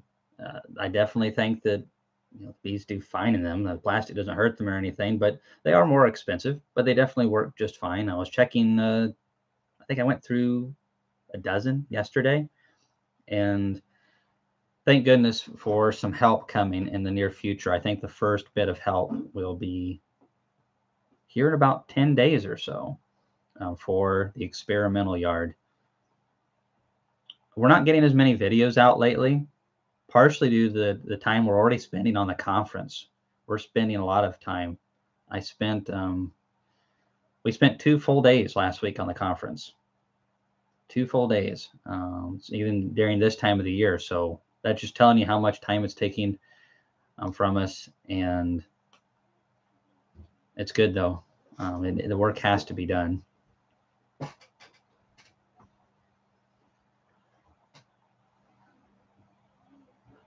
So Vanderpool Farms has some information about crystallized honey bullwinkle. Maybe help out a little bit. You definitely would like them to burn it up before winter. So do you like them, Jim Cooley, working out pretty good for you? Bruce's Bees. All right, there you are, Bruce. I talked to you just on the other day on the phone. Hope you're still doing good down there. Hope the flow's doing good in Alabama. What's the best way to store drawn frames? The best way to store them is without any bee bread in them, is without any resources, no dead bees in them, or no dead brood in them. So nothing besides the combs themselves. Um, you can use paramoth crystals if you want to, but we store ours with plenty of ventilation. Well, I mean, ideally, it'd be nice if you could store them in like a cold room, but who has that kind of money? Oh, Bob. Bob's got that kind of money. Some commercial guys do that, but we just store ours in my shed. I got two sheds actually that they're in. There's nothing special about them except that in a 10 frame hive, a lot of times we'll just put 8 frames in there, and then we will make sure there's plenty of ventilation. We protect them from mice because they'll build nests in them. So hardware cloth below and above. Keep it off the ground a little bit so you can get a little bit of light and air circulation, and definitely have it to where it can get light above on the top. And that works good for us. We'll get a couple tunnels in there periodically, but nothing that the bees can't fix. And that seems to work really, really good for us. Now, the paramoth crystals will work really good too if you want to be sure. You got to seal the boxes up and put those on, and that'll kill any wax moths that get in there or lay eggs in there.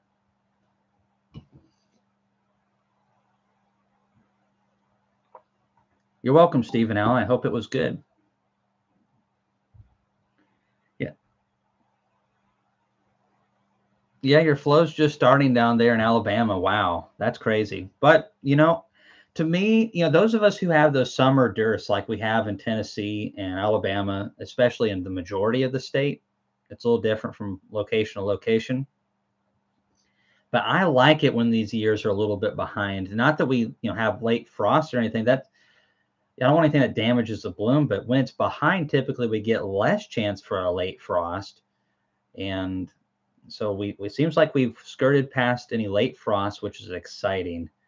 So a lot of times we'll lose black locust to that, and occasionally, if it's real late, tulip poplar. And those are both big losses on nectar. And also, this is the biggest reason, if it backs up the flow another 10 days, 14 days, that means 10 to 14 days, typically less of dearth for my bees. And I like that.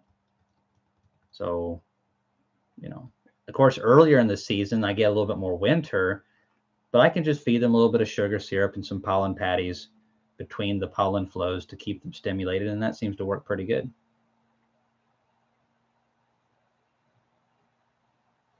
Smitty's chainsaws and firewood. Well, thanks for coming on, and thank you so much for the donation. I'm not a beekeeper, hey, but I love the channel. My dad kept bees, and it really brings back memories. Thanks for the great content.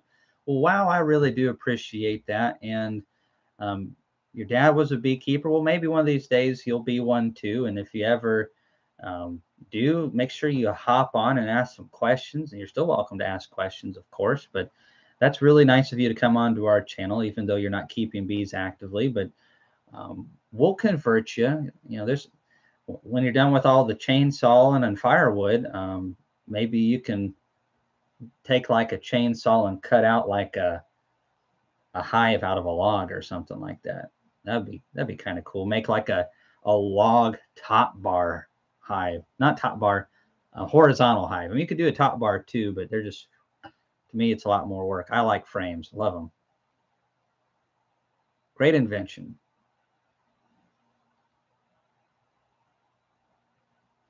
Yes, I didn't think about this. This shirt does kind of go good with the American flag in the back. I've got a lot of USA stuff. I'm just kind of partial like that. And this is something I thought of earlier. I was like, my hair was a little bit of a mess.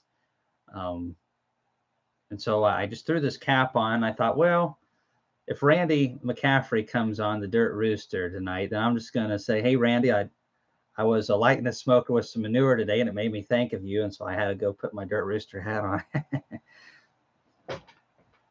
Randy's a great guy. Dandelions just came out today. And see, that's interesting. I think you guys have different dandelions up north than we do. There's different strains of them. I never see any significant thing from dandelions in Tennessee. in my area. However, when our dandelions bloom, they're like the small ones in the yards and in the yard, and you will see a couple bees on them from time to time. But during that time, we have dead nettle, henbit.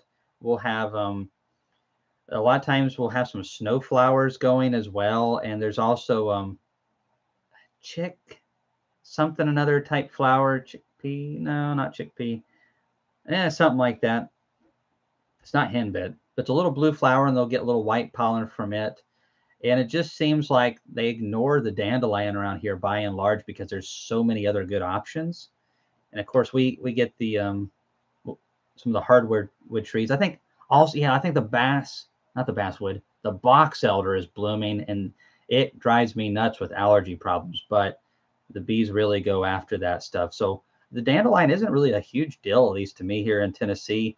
And from what I understand, it's really not that great of a pollen by itself. It needs other pollens to complement with it. But I just find that fascinating because to some people, I hear that you make dandelion honey up north off of some of that stuff. That just blows my mind. We're not getting dandelion honey down here. Yeah, Gus and I have been buddies for like, well, we've known of each other at least for like 14 years. And I said we've been buddies most of that time. Early on, it was just kind of beekeepers chatting, and ended up turning into a lot of collaborating over the years on buys and um, experiences, and definitely been very beneficial on my end. Um, but yeah, the only problem about Gus, though, the thing that drives me most nuts about Gus is he makes me look like that big. He's a lot taller than I am, but it's all good. I'm used to it. It's like Randy McCaffrey does me that way too. It's like all my buddies are huge.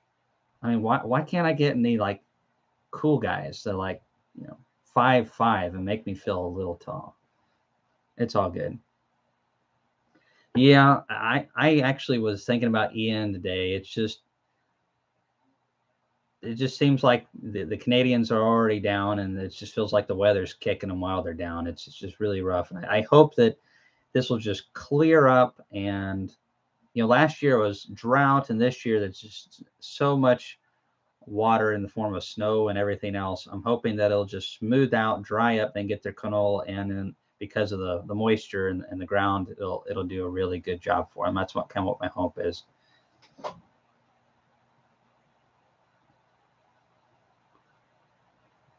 So central Wisconsin, and just getting some red maple to start to bud out here in central Wisconsin about 30 days later than last year. Wow, 30 days later. See, we were pretty late this year. Ours didn't start blooming and producing pollen until almost March, and some of it was running into March. I've had really warm years where I've had it produce pollen the last week of January. So I think that's a good lesson, though, for those of you who are new beekeepers. Expect the unexpected when it comes to beekeeping, and keep notes. You don't think it's that big of a deal, but keeping these notes is able to let me keep track of this was blooming this year. And I love to keep track of everything. And you find that this year, these two plants overlapped on their bloom, but then a year or two later, that plant that was blooming with black locust is now blooming with blackberry blossom. It's interesting, and you'll learn stuff. 5'7". Oh, just a little too tall to make the Kamon Reynolds short club. Sorry, we don't allow anybody over 5'6" to make the cut. Sorry about that. All jokes aside.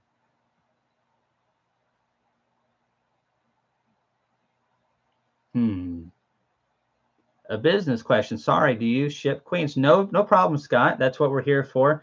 This is the first year in several years we're not going to sell any queens.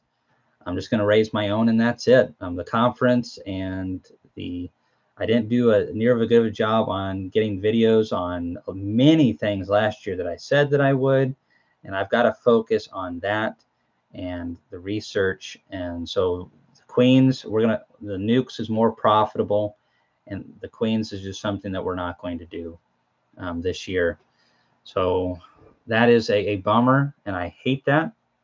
But I don't see us starting to raise queens to sell. Unless we hire some employees, I don't see us having any queens for sale in the near future, except in what would be in our nukes. Hey, Kamon, you think the bees might move the storage feed up to the supers when they are added to make room for the queen to lay? It is possible, but unless there's a lot of it, I wouldn't worry about it too much. Right now, they're burning through so much food as they are raising all this brood. I wouldn't feed up right to where I'm putting the honey supers on, but typically, I mean, why if they have a nectar flow coming in, I guess if they could clear some room for the queen, if you had like 3 or 4 syrup frames up top and they're not on the edge, or even if they are and they need to clear some of that room for the queen. But a lot of times as they're clearing, they try to burn it up and just use it if they need it for something else. But it could happen. Maybe go in there right as you add your honey supers, and if they don't need that food, just if you have some extra combs or a foundation or two, put it on the, like if you got the edge frames here, you can put it inside those, some foundations, and as they expand that brood nest, they can draw those out. Or if you have combs, put those in there and just take those out and give them to a split or put them in the freezer if you're worried about that, and give the queen some more room to lay. But it's possible. I've never really seen a good instance of that happening in my bees, though. I know Rachel's 411, Brian Reese. That's why your wife. I think I complimented her when we met. I was like, Rachel, I really appreciate you. You make me feel really tall. It's all good. I tease about it a lot. My cousin was picking on me today about being so short. So what? It doesn't really matter. I got married to Laurel. That's really the only accomplishment I needed to make in life, is to marry well, and I did that. So, so what? I've got tall friends who are still single. If you're one of those tall friends watching this video, sorry guys, I just couldn't help it. Tease me all the time. All right, getting back to some questions. Kamon, have you ever notched comb under larvae to make queen cells, and how does it work? I've heard about that. I know enough, just enough to be dangerous, Frank's bees. I don't know much about that.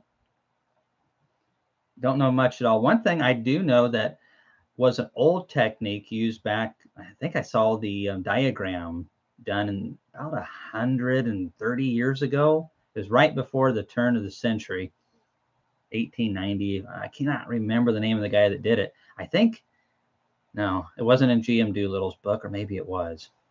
I need to reread that book.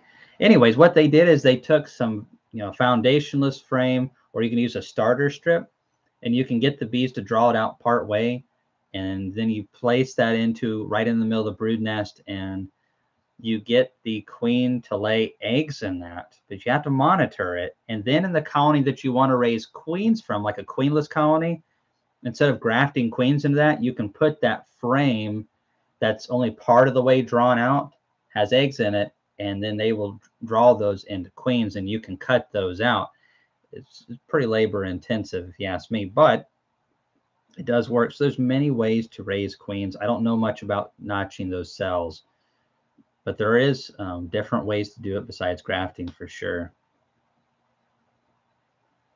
Beekeeping with Natalie. Oh, sorry I'm late. I was spending my time doing more important things than listening to Kamon.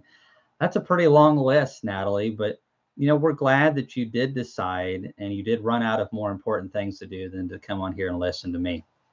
Our phone conversation not too long ago was actually really good. I thought what you said about how much you respect me and all those things, it was really meaningful, and I appreciated the compliment, Natalie. I really did. You've had some good videos, Natalie. I really thought you've had some really enjoyable videos, and so definitely getting some good views. And sounds like you and your dad have been making a ton of splits. Was it like 50 splits or something like that, or was it more than that? I cannot remember how many splits it was. Looking forward to seeing the video on that if you haven't already released it. Hey, Kamon, I raised a queen in a hive about 3 weeks ago, and she still hasn't made her mating flight. Will she be okay if she does in the next week, or has she went too long? Yeah, queens actually over a period of time will just never fly out of the hive, even if they never went on a mating flight. I raised a queen in a hive about 3 weeks ago. So was she emerged from the cell 3 weeks ago, or was it a queen cell 3 weeks ago? That's kind of what I need to know at this point, Isaac, right? But if she's been in the hive for 3 weeks, emerged, and has not made it to this point and is still not laying good, then yeah, something's wrong, and that needs to be addressed and fixed. But if it was a queen cell, it's still a pretty good bit of time. But come back in a couple of days, and if she's not laying, I'd say perform a coup and combine it back with another colony and make a split with another queen later or something else. Those things happen. Maybe something's wrong with her abdomen. I have occasionally seen some abdomens of queens that were damaged and during development for whatever reason. Maybe I accidentally bumped it, or who knows why. Maybe that she didn't get quite the nutrition, was positioned weird. I don't know. I've also had some, maybe she has a little bit of a bent wing or something, wasn't able to fly good. Maybe she didn't get mated properly. I don't know. But those things do happen.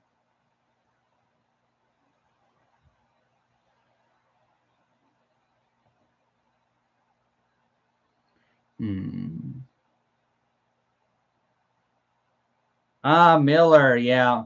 Yeah, I think you're right, Gus. It was Miller. See, Gus is my bee book buddy. I can talk bee books, and he's the only guy I know that reads more bee books than I do. I'm sure there are other guys out there, but most people don't. And yeah, Gus reads a lot of bee books. Yeah, beekeeping with Natalie. She's one of those young kids that just doesn't it's not a thing. It didn't used to be this way, but kids nowadays just no respect of mature adults like myself.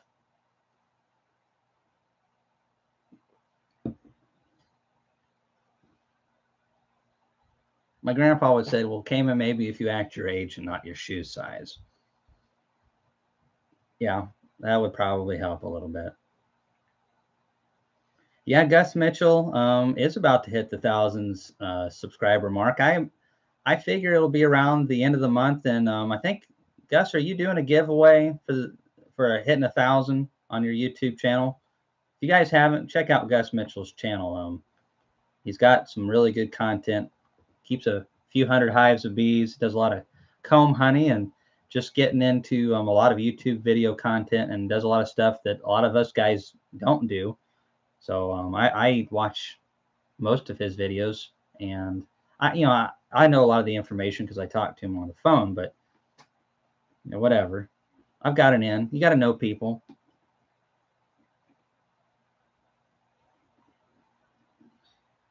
So Brad with Faith Apiaries has a good video on YouTube about notching the comb. Okay, well Brad's another friend, and Brad Hogg with Faith Apiaries. He's got some YouTube videos. I haven't seen that particular one, but I have seen other good videos that he's done. So maybe I'll check that out if you're wanting to see about notching cells. Beekeeping with Natalie. We all know that I never said that. I'm pretty sure I remember hearing that. Something about, just amazing mentor, something like that. Grateful. Those are the words that kind of stick out.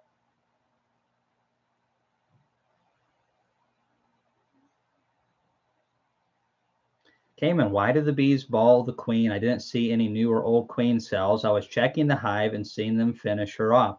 Okay, there's multiple times when the bees will ball the queen. Sometimes you just come into a colony and the queen was on her way out. This happens occasionally. It doesn't happen often, but when a queen doesn't have the laying capacity that she should, or maybe she does lay good, but her pheromone production isn't good, either one of those reasons can get her canned. And they will tear a queen from limb to limb. when they do this. And that could be one instance. Another instance is when the hive is going through a requeening procedure. So if you have a cell that you put in there, or maybe you didn't put one in there, but they were going through a supersedure period, so maybe they off to queen, and then a virgin queen is running around the colonies.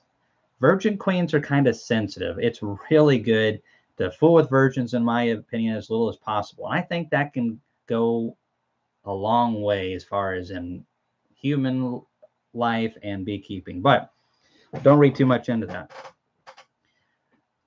Virgin queens, when you open up a hive, like if you have a mating nuke and you put a queen cell in there and you're really eager to, oh, let's see if there's a queen in there. Does she want to actually come out of the cell, you know? But she's in the virgin stage and you puff smoke in there, or even just beat around the hive a little bit, just open up the lid, they'll ball and kill the virgin queen. So there's a lot of different instances, but sometimes you just go in and you didn't realize what was happening, and it causes them to ball the queen. Sometimes there's two queens in there, and I've seen this happen before. You'll have a mated queen going around and laying, and a virgin queen will come from somewhere else, and she'll go into the wrong hive, and they'll kill her. Sometimes they won't kill her, and she'll go right into the hive, kill your queen sometimes, and then hopefully she'll get mated and take over the colony. Africanized bees send out little swarms. I have seen swarms take over a colony before. It's very rare, at least in my experience, but I think Africanized bees are more known for this, and they'll send off a bunch of small swarms going to European colonies, European honeybee colonies, and they will kill the queen and supersede her and then take over, and what was a gentle hive becomes a hot one. There's a lot of dynamics we don't fully understand with this, and I would love to see a good presentation on a lot of this information. You know, I just kind of give you the basics, but it definitely is. There's a lot of reasons a queen can get bald. I don't like it when I see it, though. I know for certain that whenever a queen is in the virgin stage, whenever you know you're doing walk away splits or any splits and there's queen cells in there, do not get into the hive until that queen has time to come back and is laying, or you very well may kill your queen, or cause the bees to kill the queen.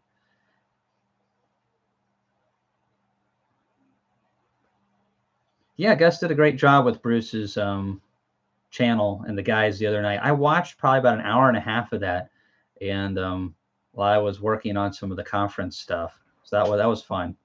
It's really nice to see so many good beekeepers chatting. It's awesome.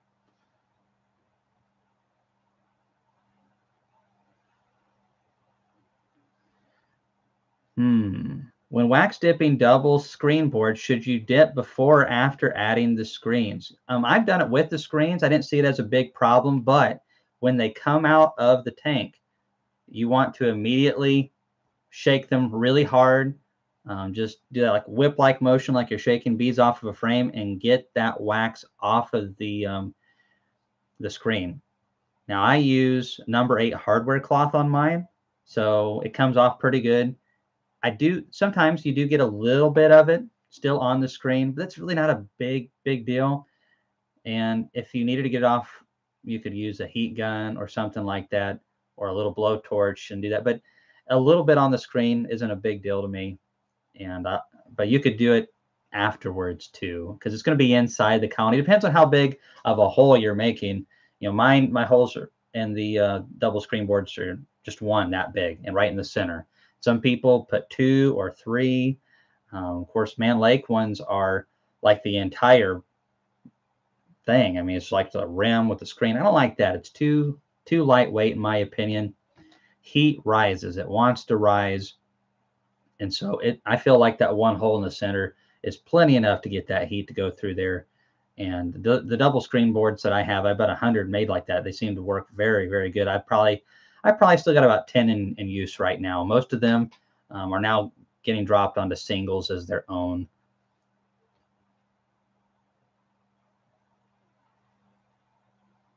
Does activity around a swarm trap mean there's a swarm in the area, or can they be scout bees? The hive is not swarmed yet. It could be so that they're checking it out. if you go and read Tom Seeley's book, The Honeybee Democracy, then you will see that they send a bunch of scouts out, and yeah, we'll check it out. So I was going and looking at a empty, dead out box in one of my bee yards, and there were bees that looked like they were scouting out. There was no resources in there, like honey or anything like that. And I wouldn't be surprised if I come back next time to that yard and there's a swarm moved into that box. It happened to me last year 2 times. Yeah, 2 times into dead out equipment. The bees just moved in. So probably scouting it out, and hopefully you'll come back and find some bees in there. Yeah, so you said sometimes there's 50 bees and sometimes 2 or 3 using Swarm Commander. That's a pretty good sign, Clint and Christina. Hope that works out for you. Should I feed pollen patties to a newly installed package in addition to syrup? It depends on what's going on, Adam. So I just got 6 packages for the experimental yard for some of the losses. And so I had a couple of people actually ask why we did that instead of using our own bees. Well, when you get a grant, they for some of these things, they won't let you use your own bees. You have to purchase them from another company instead of purchasing your better bees. But it is grants, so can't argue with that. And they just want to make sure that it's actually getting done, so they want to see receipts and all that jazz. Anyways, those 6 packages, I haven't given them any pollen patties because we have had a really nice spring where there's been plenty of days for them to get out, and we have really good pollens in April here in Tennessee. So it depends on where you're at. A little bit definitely won't hurt, and especially look at that weather forecast. I install my packages, and we're going to get 5, 7, some poor days, rainy days, cold days. They can't fly. And with packages, the first bit of bees, you want to get as many as you can that first round. So you want to make sure they have plenty of syrup and plenty of protein, because all those bees are getting older by the day, and pretty soon they're going to be gone. So you need to get as much out of as you can out of those packaged bees. So a little pollen patty won't hurt, and I have done that.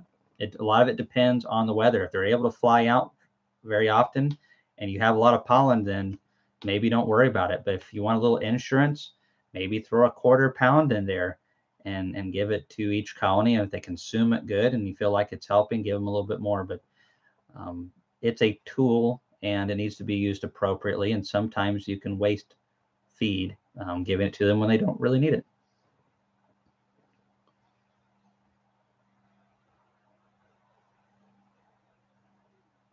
So Kent Vernon says, I've watched Bob's video on cell building a few times. Do you have any advice on when to start that in the season? I'm up here in Alberta, Canada. So this, I think, generally applies with queen rearing anywhere, is you don't want to rush the season. I know in Canada you have a shorter season, so you need to get it done while the getting's good. However, it takes time. It takes bees' energy, and it takes, a lot of energy all the way around to make queens. So I don't like to push the season.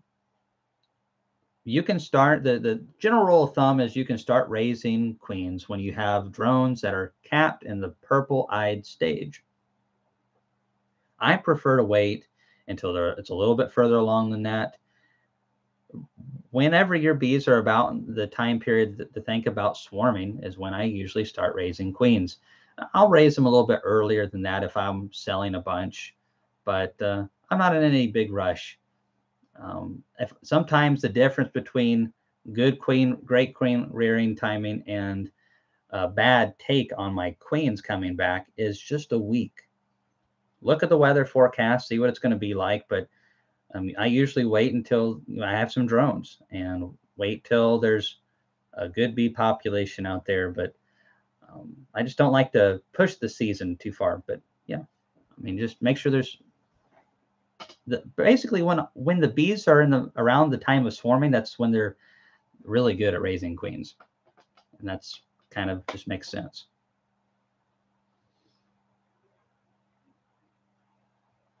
Thanks for coming on, John, up there in Vermont. Hope you're doing good and have a good night and all that. What factors make the best queens? Is it drone population and drone source colonies, strong cell builders, strong breeder queen. So it is a combination of several things. First of all, you can have a queen that's given all the good nutrition, comes from great stock, but if she doesn't get mated well by multiple drones and lots of diversity, then she'll never be a great queen.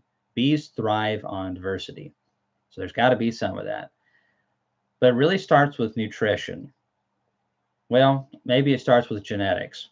And genetics are important, but as far as you all who have a small operation or a hobby operation, don't concern yourself with getting too crazy about the genetics. I mean, go to your colonies that survive and are thriving and are gentle, don't have any issues, and graft from those. Don't graft from the losers. That's pretty basic right there. But honestly, wouldn't you like all of your colonies to have the same characteristics or similar characteristics of your champion hives? So don't overcomplicate it when you're first getting into it. Just raising quality queens off of those will still be really good. So that's the genetics. Then go from there to nutrition. The best queens are raised in swarm-like conditions. Don't let the colony swarm, but when bees are swarming, they raise good, strong, well-fed queens. And so we try to mimic that with our queen rearing colonies. We want really packed colonies to raise queens. We want an abundance of nutrition. And between that and the good genetics, that's going to give us some good queens. But then we got to have a good drone population. And then we just hope the weather cooperates. But all those factors together working good, in good weather, you can get as many as 90 to or more percent to come back. Get some bad weather and some bad factors, and you could end up with 40 to 50%. So I typically average somewhere in the 70s throughout the year. And during the prime part of the season, get upwards of 85 to 90%. And, more later in the season, in summer and dearth and robbing season, run more down into the 60s and 70% and sometimes in the dreaded 50%.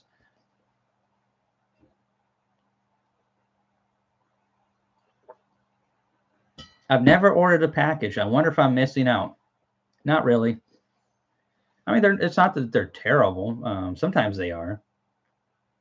But if you can keep your own bees alive, or if you can source some good nukes, it's better to do that. Definitely better to keep your own bees. And swarms can be pretty good sometimes, but they can also be very swarmy genetics sometimes and come with a boatload of mites sometimes. And swarms are really variable. Some swarms are excellent. Some swarms are pretty poor.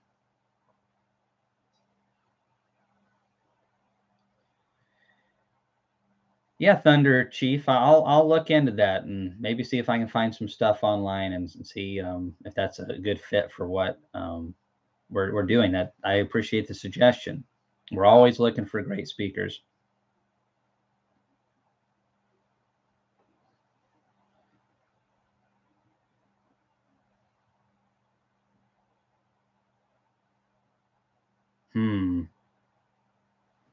So looking at some of the questions here, just trying to make sure I didn't miss any up top. I've been going through a pretty good bit. I did my first try at grafting. A few are capped, but they are not touching the jelly that's in the cup. Are they dead? Well, they sometimes will not eat all of the jelly. Sometimes they put so much in there, there's a little bit left over. If there are some that haven't eaten any of the jelly, though, that is not a great sign. And it depends on what stage they're in. If they cap them like just that day you looked at them, then they haven't had time to eat everything yet. So it just kind of depends on what stage they're at and kind of, I don't fully understand what condition the cups look like. Okay, here's a question from Amma GA Tech or something like that. My hive is 1 month old, started from a package and a horizontal, 4 full frames of brood. How much longer should I wait before inserting the queen excluder board to get honey production started? Well, if you don't have combs, then I wouldn't put a queen excluder anytime soon, because you want them to keep making combs, and they don't like to draw foundation on the other side of an excluder. If you have combs, then you can probably put that in fairly soon. But I wouldn't rush it on the queen excluder if you have foundation. They still have some growing to do, and I don't know where you're at. It's maybe that GA is for Georgia, which that means I would wait a little bit. I don't really know what your flow like conditions are.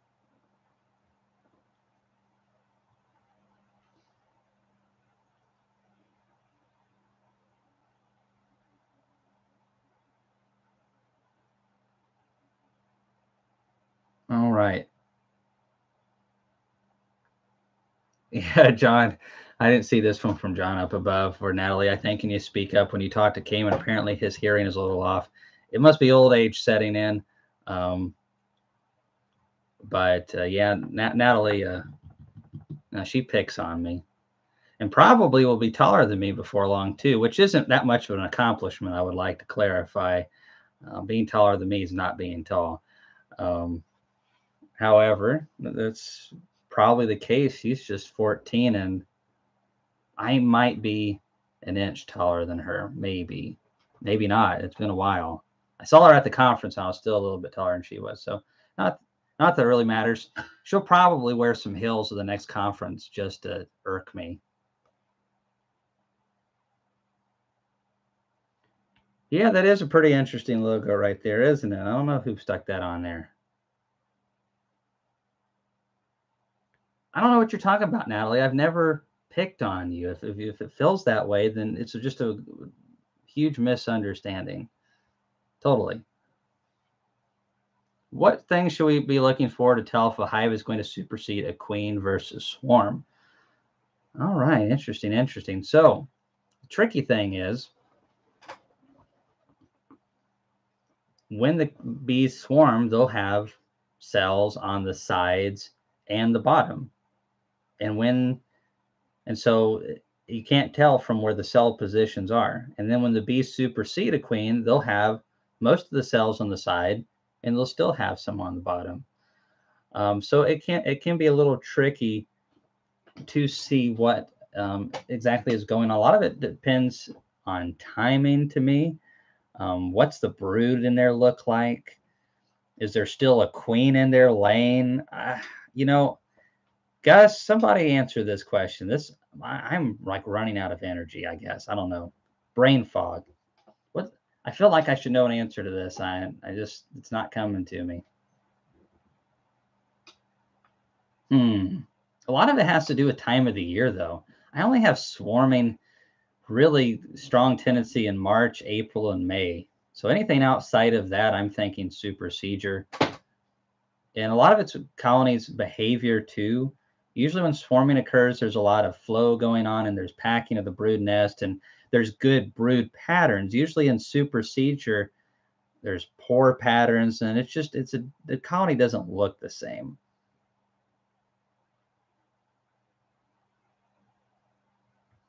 Oh, Natalie knows me well enough to know that I don't mean any of it. She.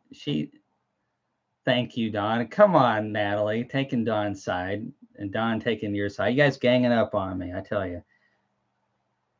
See, if I wasn't picking on Natalie, then she wouldn't know that I actually like her. She's a good friend, but that's how I show people that, I'm friends with them, is I pick on them. And besides, she picks on me too.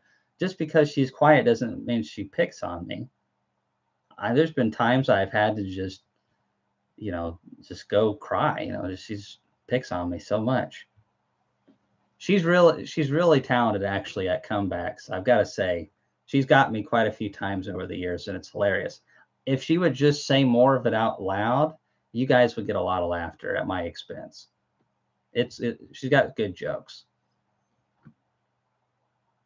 So Kent Vernon said, would the conference be too much information for a rookie like me? I've only been at it for 4.5 years. Oh no. Even if you were a first year beekeeper, it's not, especially this year. This year, I'm going to have double the speakers.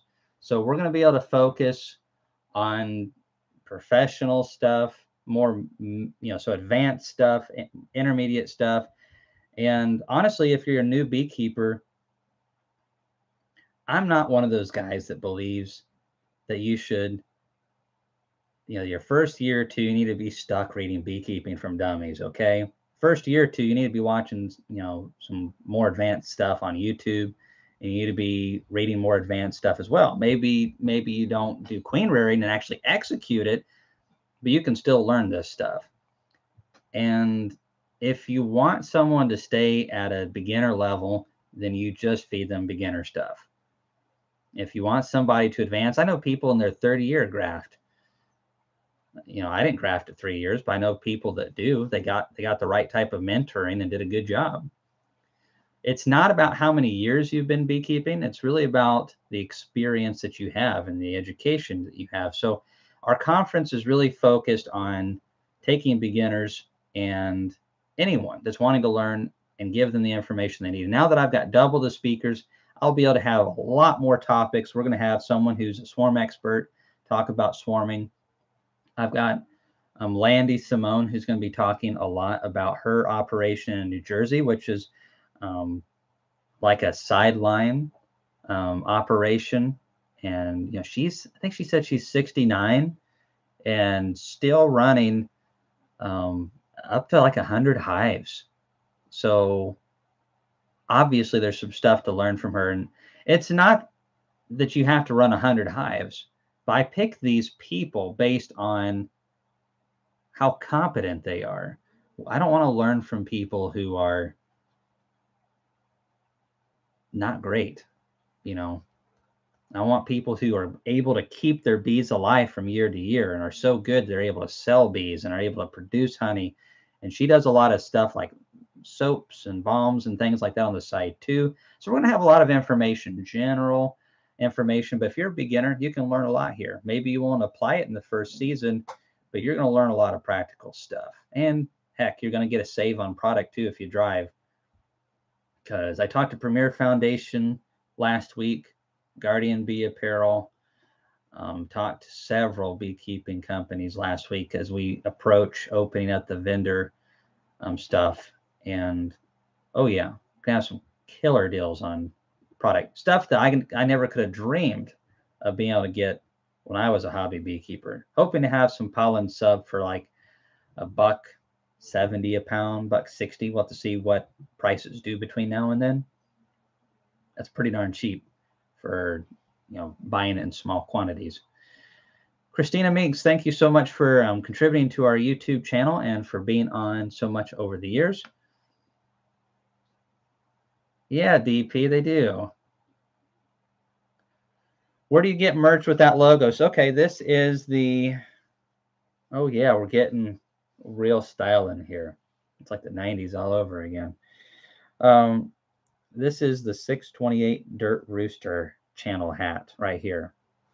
So when Randy came to our first conference, he sold some of his merchandise there, and I was able to pick up this nifty hat. And he was at our conference this last year. Frederick Dunn will be there again. We'll have Mr. Ed, Jeff Horshaw, Paul Kelly. We'll have a lot of bee personalities, many YouTubers, and just fun people. Always looking in to bring more. So if you have some people of interest you'd like to see, let me know. If I think there's something, somebody a lot of people like to see, we'll do that.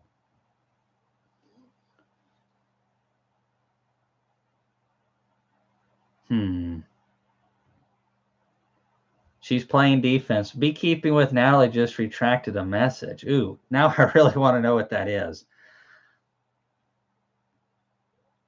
Probably something soul crushing.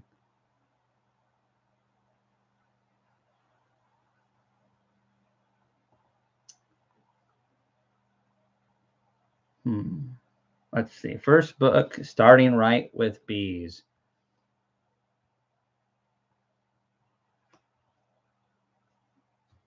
How do I get rid of swarming a lot genetics? How do I get swarm?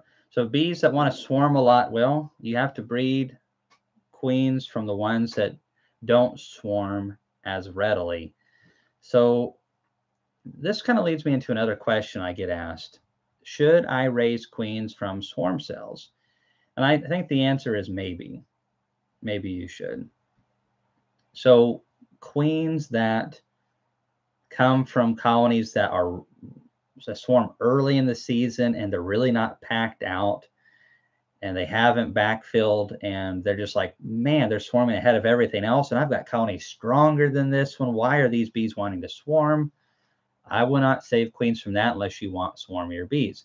However, there was a bee yard this year I didn't get to as quick as some of the others, and the ones that were in doubles were fine, but I had left some in singles, and I didn't get back to the yard for a couple of weeks. And when I came back, they had plugged out with nectar and pollen, and between the lid and the top bars, they had built bunches of bird comb trying to find any space. And lo and behold, they backfilled and they're raising a bunch of queens. That's my fault. They ran out of space. So if I was going to use cells from swarms, those would be the ones that I would use for the ones where it's like my error, or they waited later in the season to swarm. We definitely don't want the earliest swarmy bees. Bruce, thanks for coming on tonight. Hope if you're still on here, have a good week. Yep, subscribe, Hometown Honey to Gus. Oh yeah, Pierce. So this year with the vendors, it's going to be crazy. So I'm going to have one room just for the vendors. So we'll have a lot more opportunities. From what I understand, we're going to have 170 10 by 10 spaces for that room, and a little change with that. So 170 10 by 10 spaces. So of course, if somebody wants a 10 by 20, then they'll take up 2 spots. And there'll be some vendors like Premier Foundation. They sold a semi-load of foundation last year, and they already have half a semi-load committed, sold for the 2023 conference. So my goal is to sell 2 semi-loads of foundation through them this year. And of course, it's discounted and no shipping, all that jazz. But yes, Mr. Pierce, beekeeping equipment, we will definitely have you and you guys as well. We're so thankful you came out last year. Kamon, will Etienne Tardif be at the conference? I am wanting to get him there. I've sent him a message and I'm waiting for him to get back with me on that. I'm sure he's busy and all that snow, but it is my intention to have him this year. And if he won't come this year, the next year. It sounds pretty darn sure, as long as nothing crazy happens, that we'll have Richard Noel as well. So my goal is to have Etienne Tardif, Richard Noel, Ian Stepler, Bob Binney, Steve Rapaski, Landy Simone, Chris Warner. Going to have Rick Sutton talk about honey and showing honey. And, let's look at the list back here. Frederick Dunn, David Peck.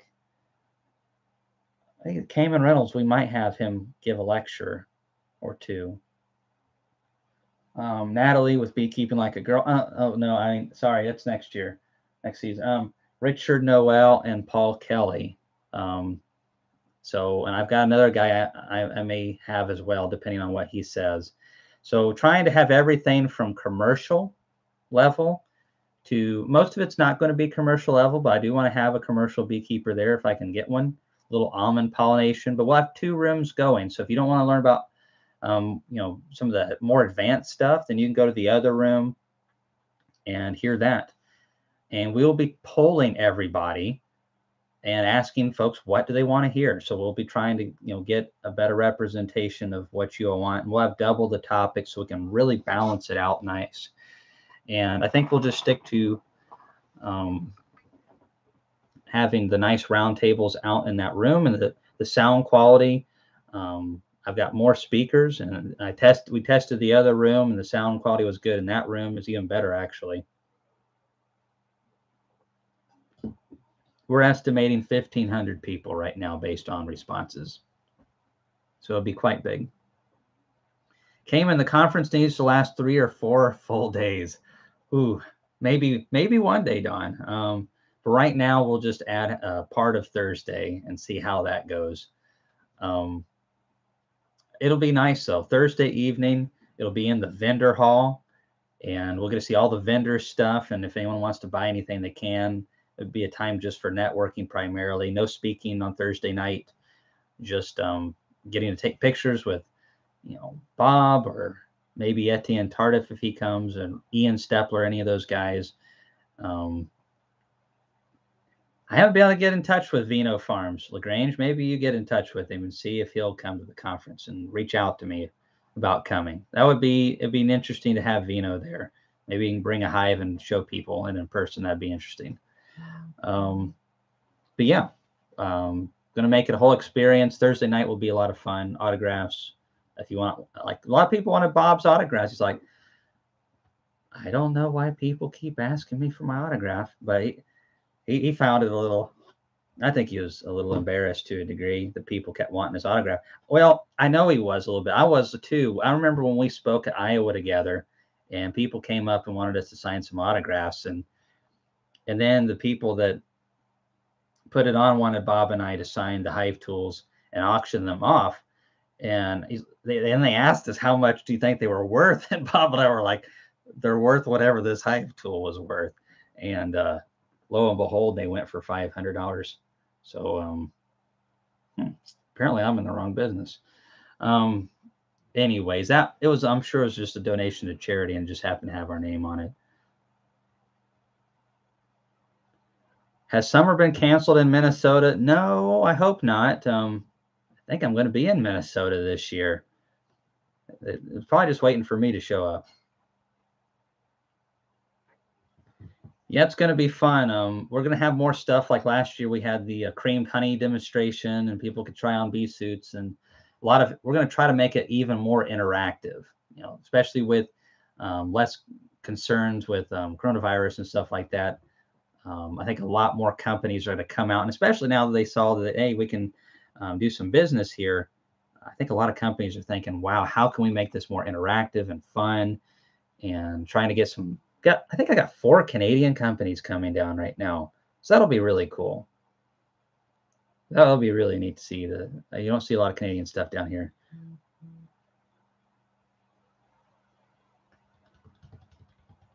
So when can we get a ticket to the Hive Life conference? The goal is to have the conference tickets available the first week of June.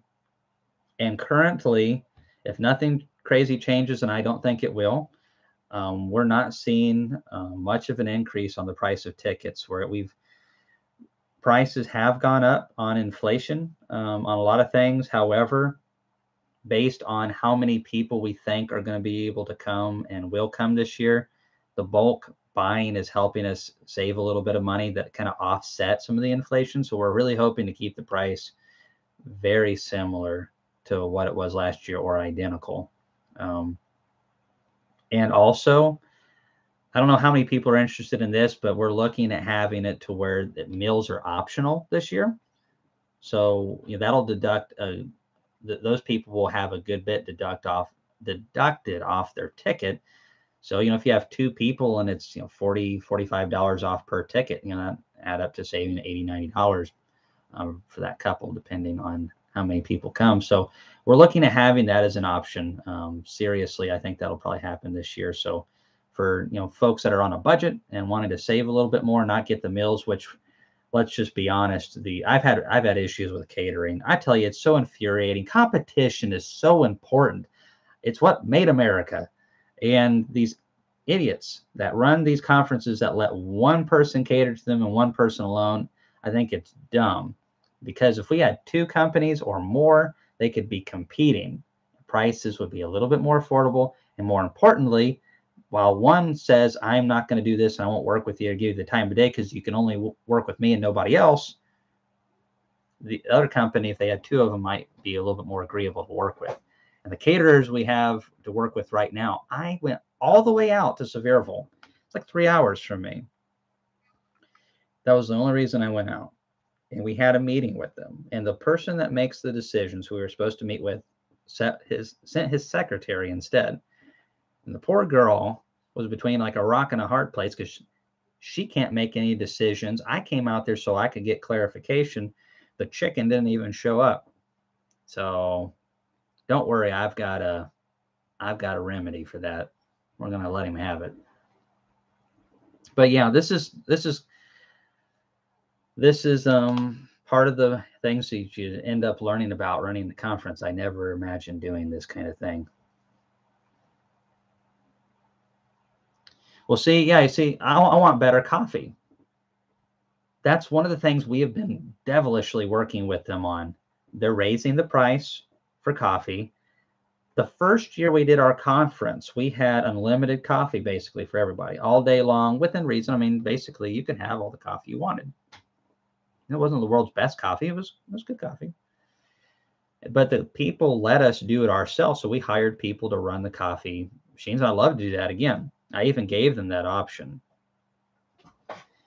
And we're still in negotiations, but man, they are just not willing to budge on anything, which I'll get them one way or the other. So, but this place right here charges us over $3 an 8-ounce cup of coffee. That's our rate, and I'm not buying 20 cups, 50 cups. I'm buying like if we did unlimited coffee for 1,500 people, how much coffee do you think that is? Because you guys know some of you guys don't drink just 1 or 2 cups a day. There's some guys watching this channel right now that'll drink a pot. Imagine 8 ounces, $3, more than $3. So I've calculated unlimited coffee for 1,500 people. We're pushing up to $20,000 on coffee. Just coffee. It's highway robbery. I won't do it. So I'll get to that question just in a second, Noah. Sorry about that. I'm on a little bit of a rant here. So basically, what I last year we did, if you bought a ticket, you got meals. This year, I told them, I'm like, this is, you can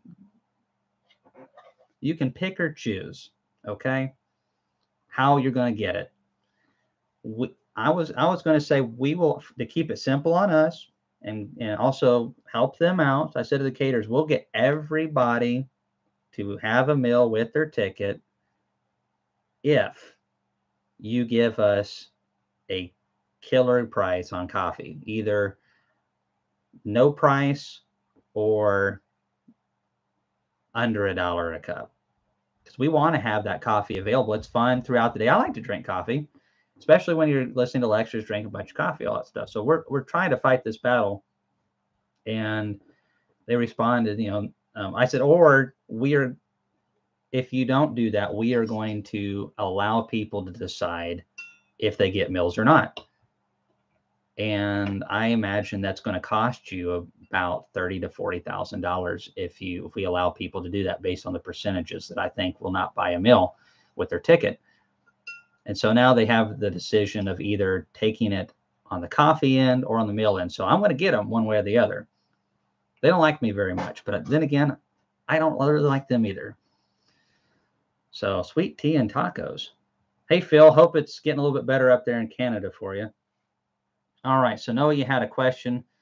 Hey, Kamon, I'm about to make splits and have tons of stores, and if I add a frame of honey to my 4-frame splits, would you still consider feeding them sugar syrup as well? Yeah, just a little bit. You don't want to plug them out, especially if you're using a queen cell. That's going to take a little bit of time, so you don't want to plug up that comb for her to lay in. But if you have, and it depends on if there's a flow going on too, Noah. So that frame a piece, though, if you could give each one a frame, that would be wonderful. It's always a relief to a young colony to have a reserve of food. They will grow quicker when they know they have extra. And what you could do on top of that is maybe just give them a little bit of thin syrup, like 3/4 of a pound of sugar to 1 pound of water, and just give them a little bit. Right at the time, if you're introducing with queen cages, I love doing that. So stick that queen cage in there, put that thin feed on top, and that as they're consuming that, they'll actually help them accept the queen a little bit better. I don't like to put any scents in my feed, though, when I'm introducing queens. I just don't like it. I want anything blocking that pheromone production of that queen in that introduction period.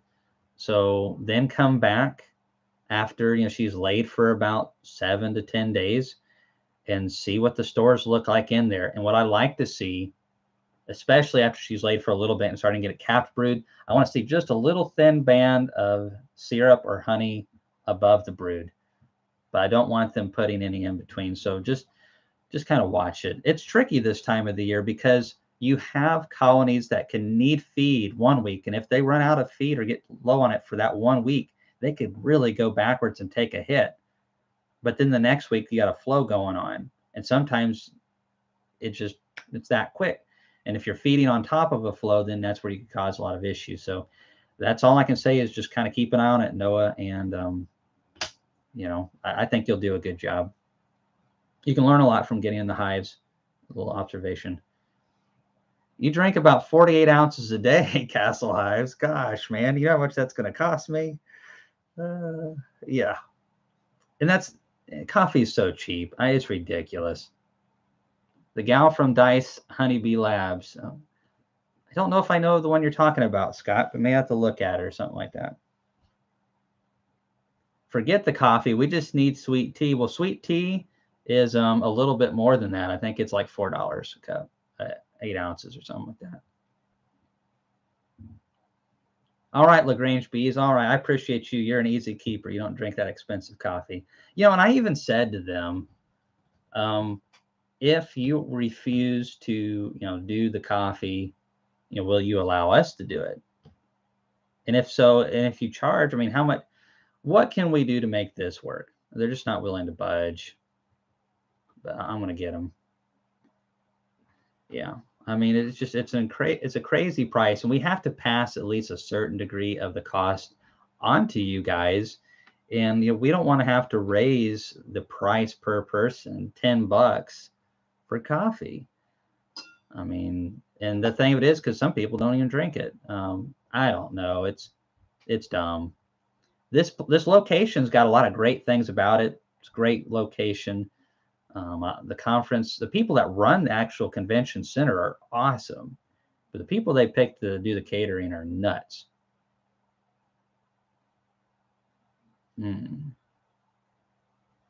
Hey, Jonathan Flint, can't buy tickets yet. The goal is to have everything ready for that by June the first week.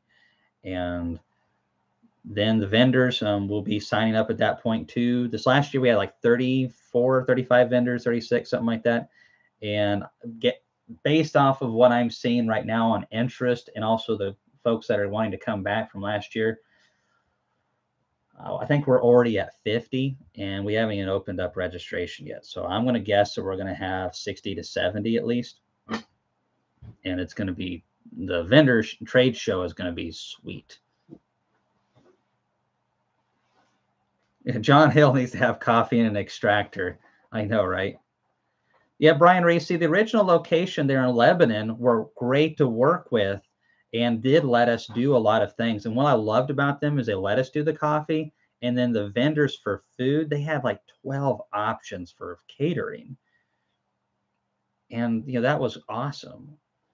But the reason we couldn't stay at Lebanon anymore was because these conference centers are so hard to find in availability, especially for a conference as large as what we have now. We can't get the big rooms in that conference until Easter weekend, and that's not going to work. That's the trick that we kind of have. I don't want to do a conference during the holidays, Thanksgiving to Christmas, for a lot of reasons. And I think a lot of people wouldn't like that either. You got a lot going on during that time of the year. And especially for those who are in the deep South, you don't really want to do a conference much after, or out West, you don't want to do much anything after February. So we really have about 8 weeks to put this on. And honestly, I'm doing a pretty good bit of stuff in February myself. So there's about an 8-week period we can get a conference in, and we take up a pretty good bit of room now. So we've looked at other venues, and it's very difficult to find something that'll fit the bill, because either it doesn't have loading docks for the vendors, and that's something I'm really adamant about, because these companies, we're talking many semi-loads of product.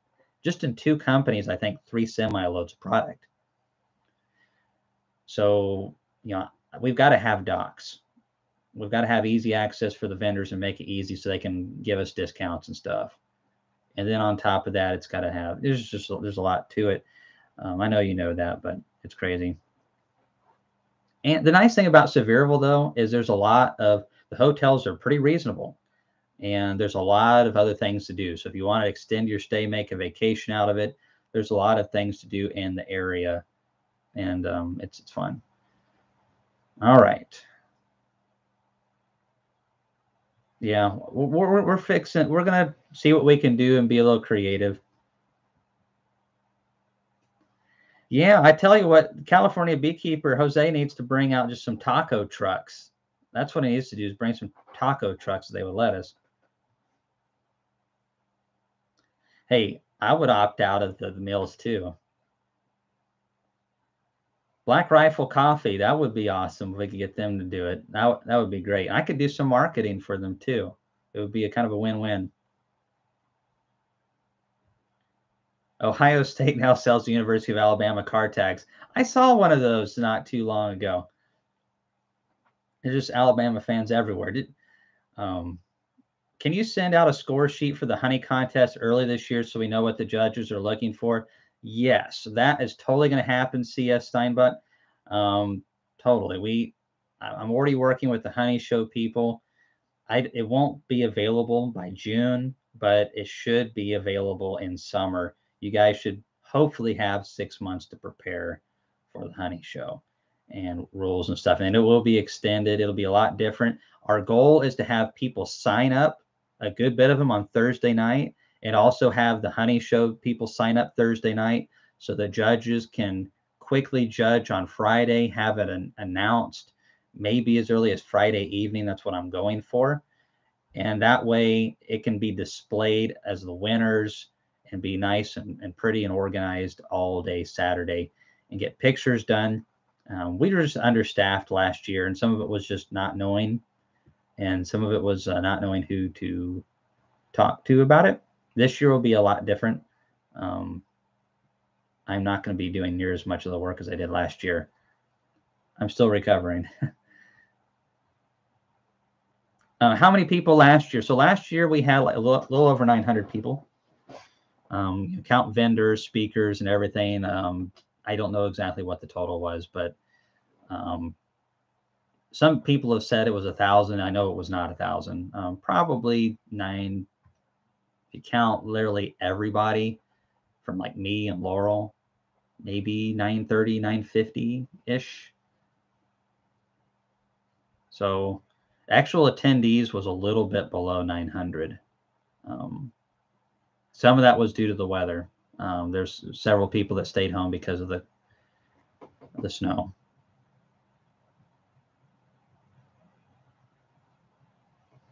Well, we're going to look into some sponsorships too, maybe trying to get a bank or something, somebody that has more money than sense to sponsor the coffee. But $20,000 is a lot of sponsoring. Well, and see, they won't let us invite a coffee company as a vendor. That we're not allowed to have any foods and stuff like that. It's so retarded. That's what happens when you get monopolies, though. It's dumb.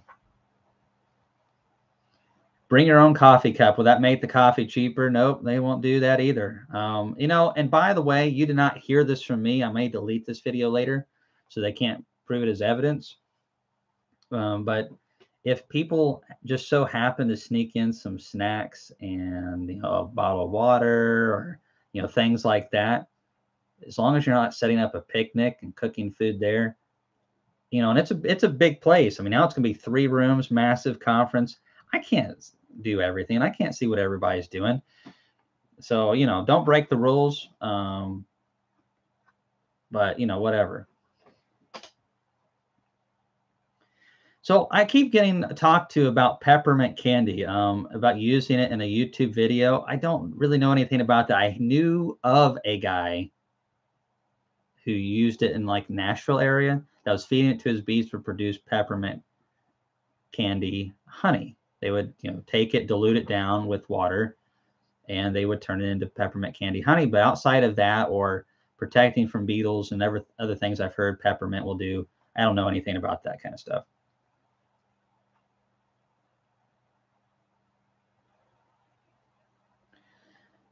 They love to eat them, but what's the benefits here? Hey, if I could get Elon Musk to sponsor the coffee, that would be awesome. That would be epic. Say what you will about Elon Musk, but I like the fact that he just does whatever he does, and whether I agree with it or not, he's true to that. And he also likes freedom and creativity and doing things that people say can't be done.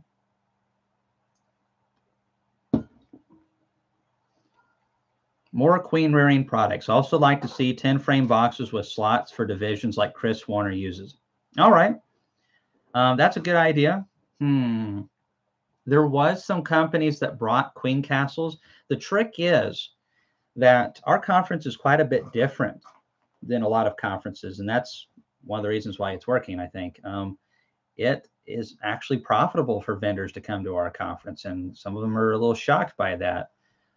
They make good money, and last year they were a little caught unawares. A lot of them didn't even know who we were. I mean, it was our second conference, for Pete's sake. So this year, a lot of people know who we are. We got videos and different evidence to prove, and a lot of vendors are ready. So what I'm saying is they are going to, several of them are already gearing up for this next year and preparing. But definitely keep reminding me on the things that you all want throughout the season. And I talk to these companies all the time, and they want to earn your business. There were queen castles and three-way mating nukes and different things there. But to get anything specific in quantity, pre-orders, a lot of the companies you can get 10% off woodenware. Sometimes even a little bit more than that, depending on who it is. So, but yeah, just especially as we get closer, let me know. But if you know a vendor who is coming or you want to come, let them know, and that they'll get it done, hopefully.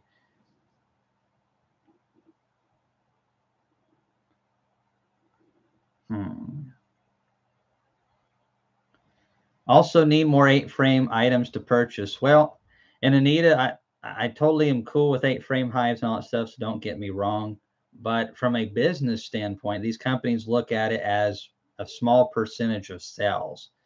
So and most of them were packed to the brim with product to sell. And that's where I think pre-orders, or at least communicating to the companies that you want to buy from that, hey, I'm interested in 8-frame stuff. Because these companies literally bring and base all this information off of either what they've experienced in the past, or what they hear requested. So the squeaky wheel gets the grease. So 8-frame items aren't at the forefront of what they'll make money on, but if you can kind of communicate that to them, and I can remind some of the companies as well. But that is definitely something that we need to have there is 8-frame equipment. And I know there was some, but it was very little last year. Free coffee with a meal ticket. I mean, I think it makes sense to me. I mean, the meals are expensive. I have a great idea for a vendor. How about I buy rock for $1 and get a free cup of coffee? Buy a rock. Well, there's going to be a workaround, Brian. We'll figure it out. Texas Beekeeper, thanks for coming on. Have a good night.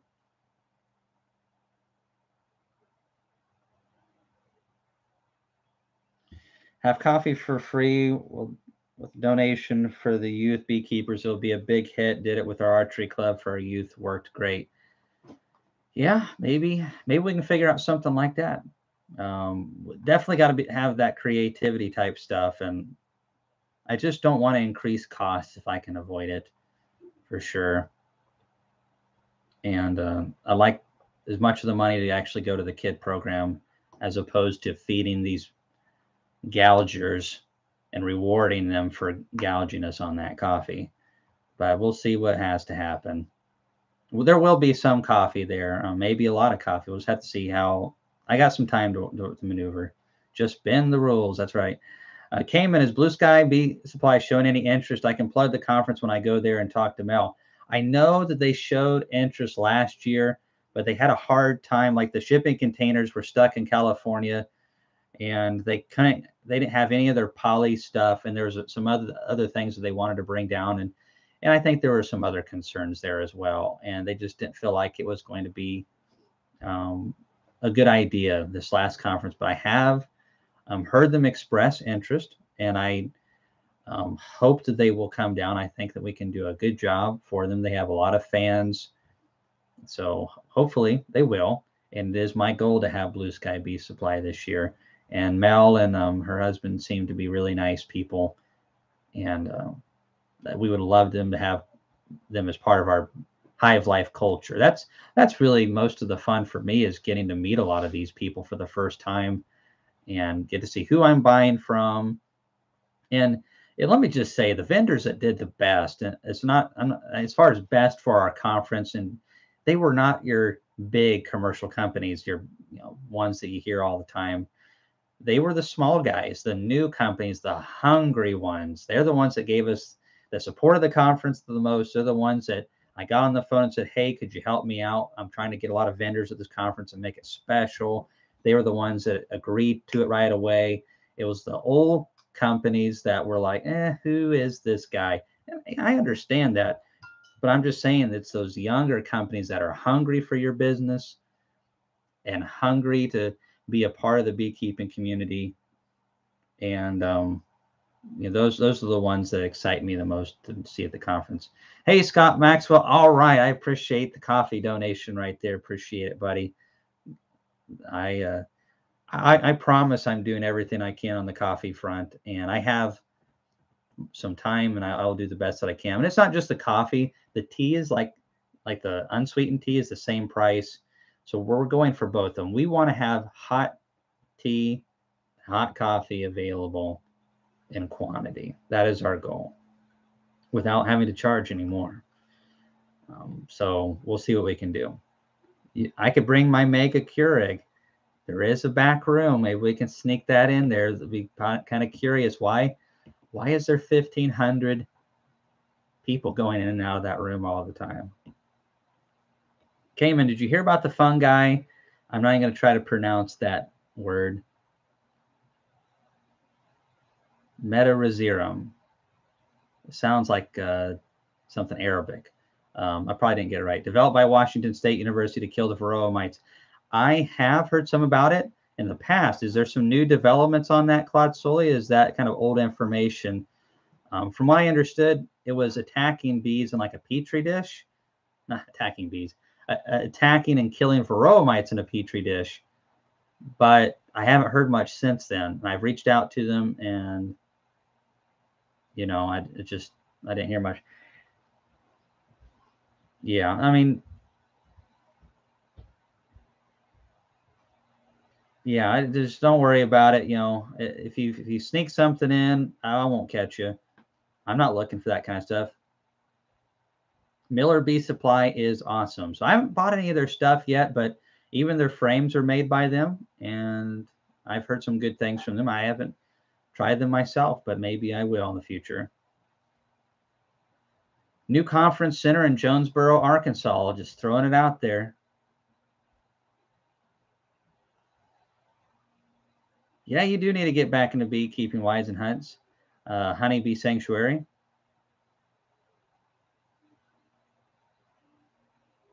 Evidently, small hive beetles don't like the smell of peppermint. I would say honeybees don't like the smell of peppermint. Peppermint essential oil actually is it burns. It kind of gives you that menthol kind of feel. It kind of can burn a little bit too. But I don't know. That's kind of been, you see these things a lot over the last 20 years. I've seen so many things from, peppermint oil to tea tree oil, and multiple types of fungi to lemongrass this, or use sumac seeds in your smoker to kill varroa mites, and just all kinds of things. And after you see so many of these things, it really kind of makes you calloused towards accepting new things. And it's something I constantly have to try to keep an open mind about, because a lot of times I hear these things and I think, well, that'll be another viral thing of the next beekeeping savior, and we won't be talking about it 5 years from now. Powdered sugar was a huge thing back when I got into beekeeping. Everyone was powdered sugar shaking their bees, and that didn't end up working. Didn't work at all. And you had to basically powder shake the bees every day to get a halfway decent mite kill. Bees hated it, and it was a pain in the butt. So we need to learn things about how to control things for sure. And I hope that we can discover more, but ultimately, at the end of the day, it has to work and make a difference.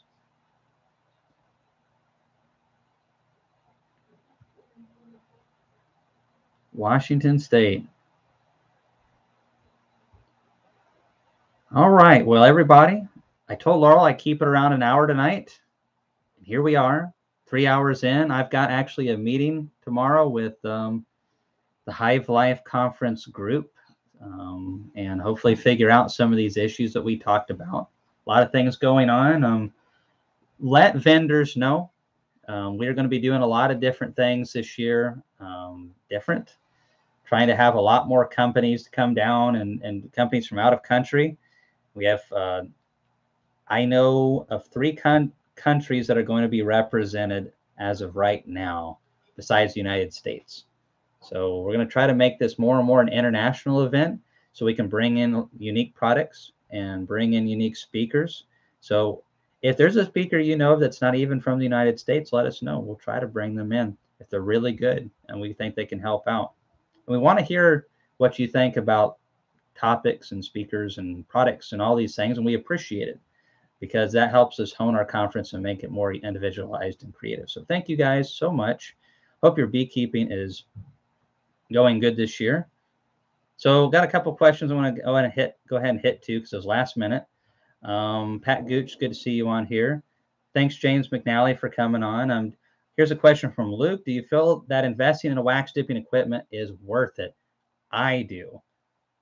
But I have thousands of boxes, and I've dipped my lids and my two-way pallets and my double screen boards. So when you're dipping that much stuff, it's worth it for sure. But if I had 12 hives or 20 hives, I'd find it very hard to justify that. And I already had, okay, and here's another perk that I had. I already had this chicken scalder back when I was doing a couple thousand birds and processing them a year. And I just was able to retrofit that thing. And so I'd already made that expense years ago and had it just sitting in storage. So I do like it. I think there's an opportunity for beekeepers to go in together maybe on that, like a bee club. However, I will say we'll have discounted wax dip boxes at our conference like we did this last year. And they'll be wax dipped and just the way that I do them for 15 minutes. Any experience with Apame hives? Yeah, I've got 27 of them, and they work really good. They definitely help out during those cold buildup times of the years where bees can sometimes go backwards, and help the colony regulate the temperature. They are pretty pricey, but they also have nice pollen traps that they come with, and they come with feeders. And when you start adding up some of the other, they come with an excluder and a screen bottom board that's built in, but it also seals off really good. So when you start adding some of these perks together, it may be a good idea for you. Apame also comes to our conference and will have discounts there as well, just like they did last year. So, it's just, they work good, but bad bees don't work good in any hive. They're actually moving forward, developing a delivery method and getting EPA approval. Claude, is there a study or an article or something that you might be able to send to me? I would really appreciate that if somebody has that. I'll try to look it up myself, but that is interesting. So if they're seeking for EPA approval and a delivery method, I want to know more about that. Absolutely. They're getting serious. So that's good to hear. I appreciate that update, Claude. And man lake boxes keep getting worse. Broke a finger off trying to get the joints to fit together. Yeah, that's the last 300 man lake boxes I purchased. I said, well, not doing that again. I used to buy them and they would just literally fall into place. And we're talking commercial grade boxes, not select grade. And about a third of the boxes now you have to pound them in together. And a lot of times you split wood. It's not the way it used to be.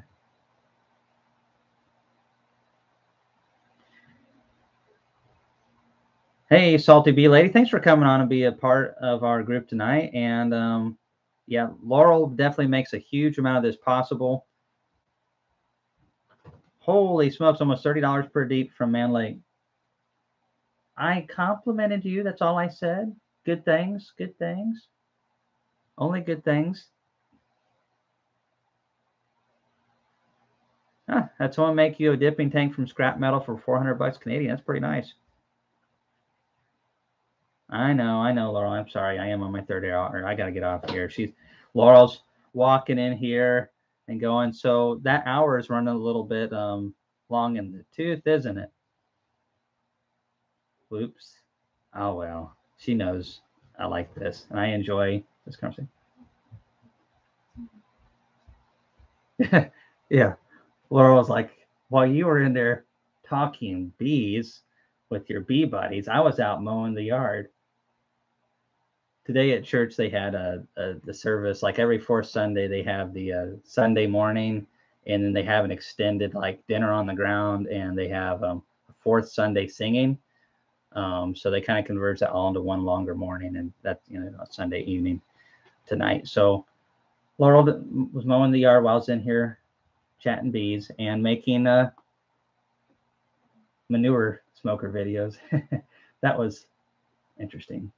We'll never do that again. LeConte Center and Pigeon Forge. I'm going to look into that a little bit more. I have looked into that, Carson. The biggest problem is they're not really easy to get the vendors into. The vendors can literally drive. We can drive a semi into this place that we're in. It's very easy to do so. So we like that. Yeah, don't make Laurel mad. I can make Natalie mad because she's far away from me. That's still dangerous, though. Yeah, Hilco boxes kind of remind me of the old Kelly boxes, too. A little bit different, but they're good. I have 52 Hilco boxes. Yeah. I'm a new beekeeper. I added a frame feeder, but had to move to frames for it to fit. Move 2 frames for it to fit, but now there's too much space. Do I add a spacer to take up the space? Joe Jackson, I know your pain. So here's a tip on frame feeders. If you get a 1-gallon frame feeder, you can't hardly fit 9 in there. And the bee space isn't right if you do shove 9 in there. But then if you only have 8, then there's a big gap, and those combs of the edges will get fattened up, or they'll build a lot of bird comb in between. If you buy, this is one thing from Man Lake that works pretty good. That was kind of a backhanded compliment. I didn't really mean it that way. It's funny. It's like a second nature now. The Man Lake 1.5-gallon frame feeder fits just about perfect with 8 frames. The 1.5. You get the 2-gallon, it's too big. If you get the 1-gallon, it's too small. 1.5-gallon is like the 3 little bears, just right. Take my advice, Kamon, just apologize and beg for forgiveness. I know. I have to all the time. A lot of times I'll beg for forgiveness and I haven't even done anything. It's just for stuff that I, get. I just know it's going to happen. Okay. I think about Kamon, could a queen excluder under the bottom board box prevent them from swarming? It may delay it for a little bit, Bill H, but the problem is the queens shrink down significantly so they can fly. So a lot of times they can still fit through an excluder anyways because they shrink down significantly. Not all of the queens can, but it could work. It could not work. I wouldn't trust it.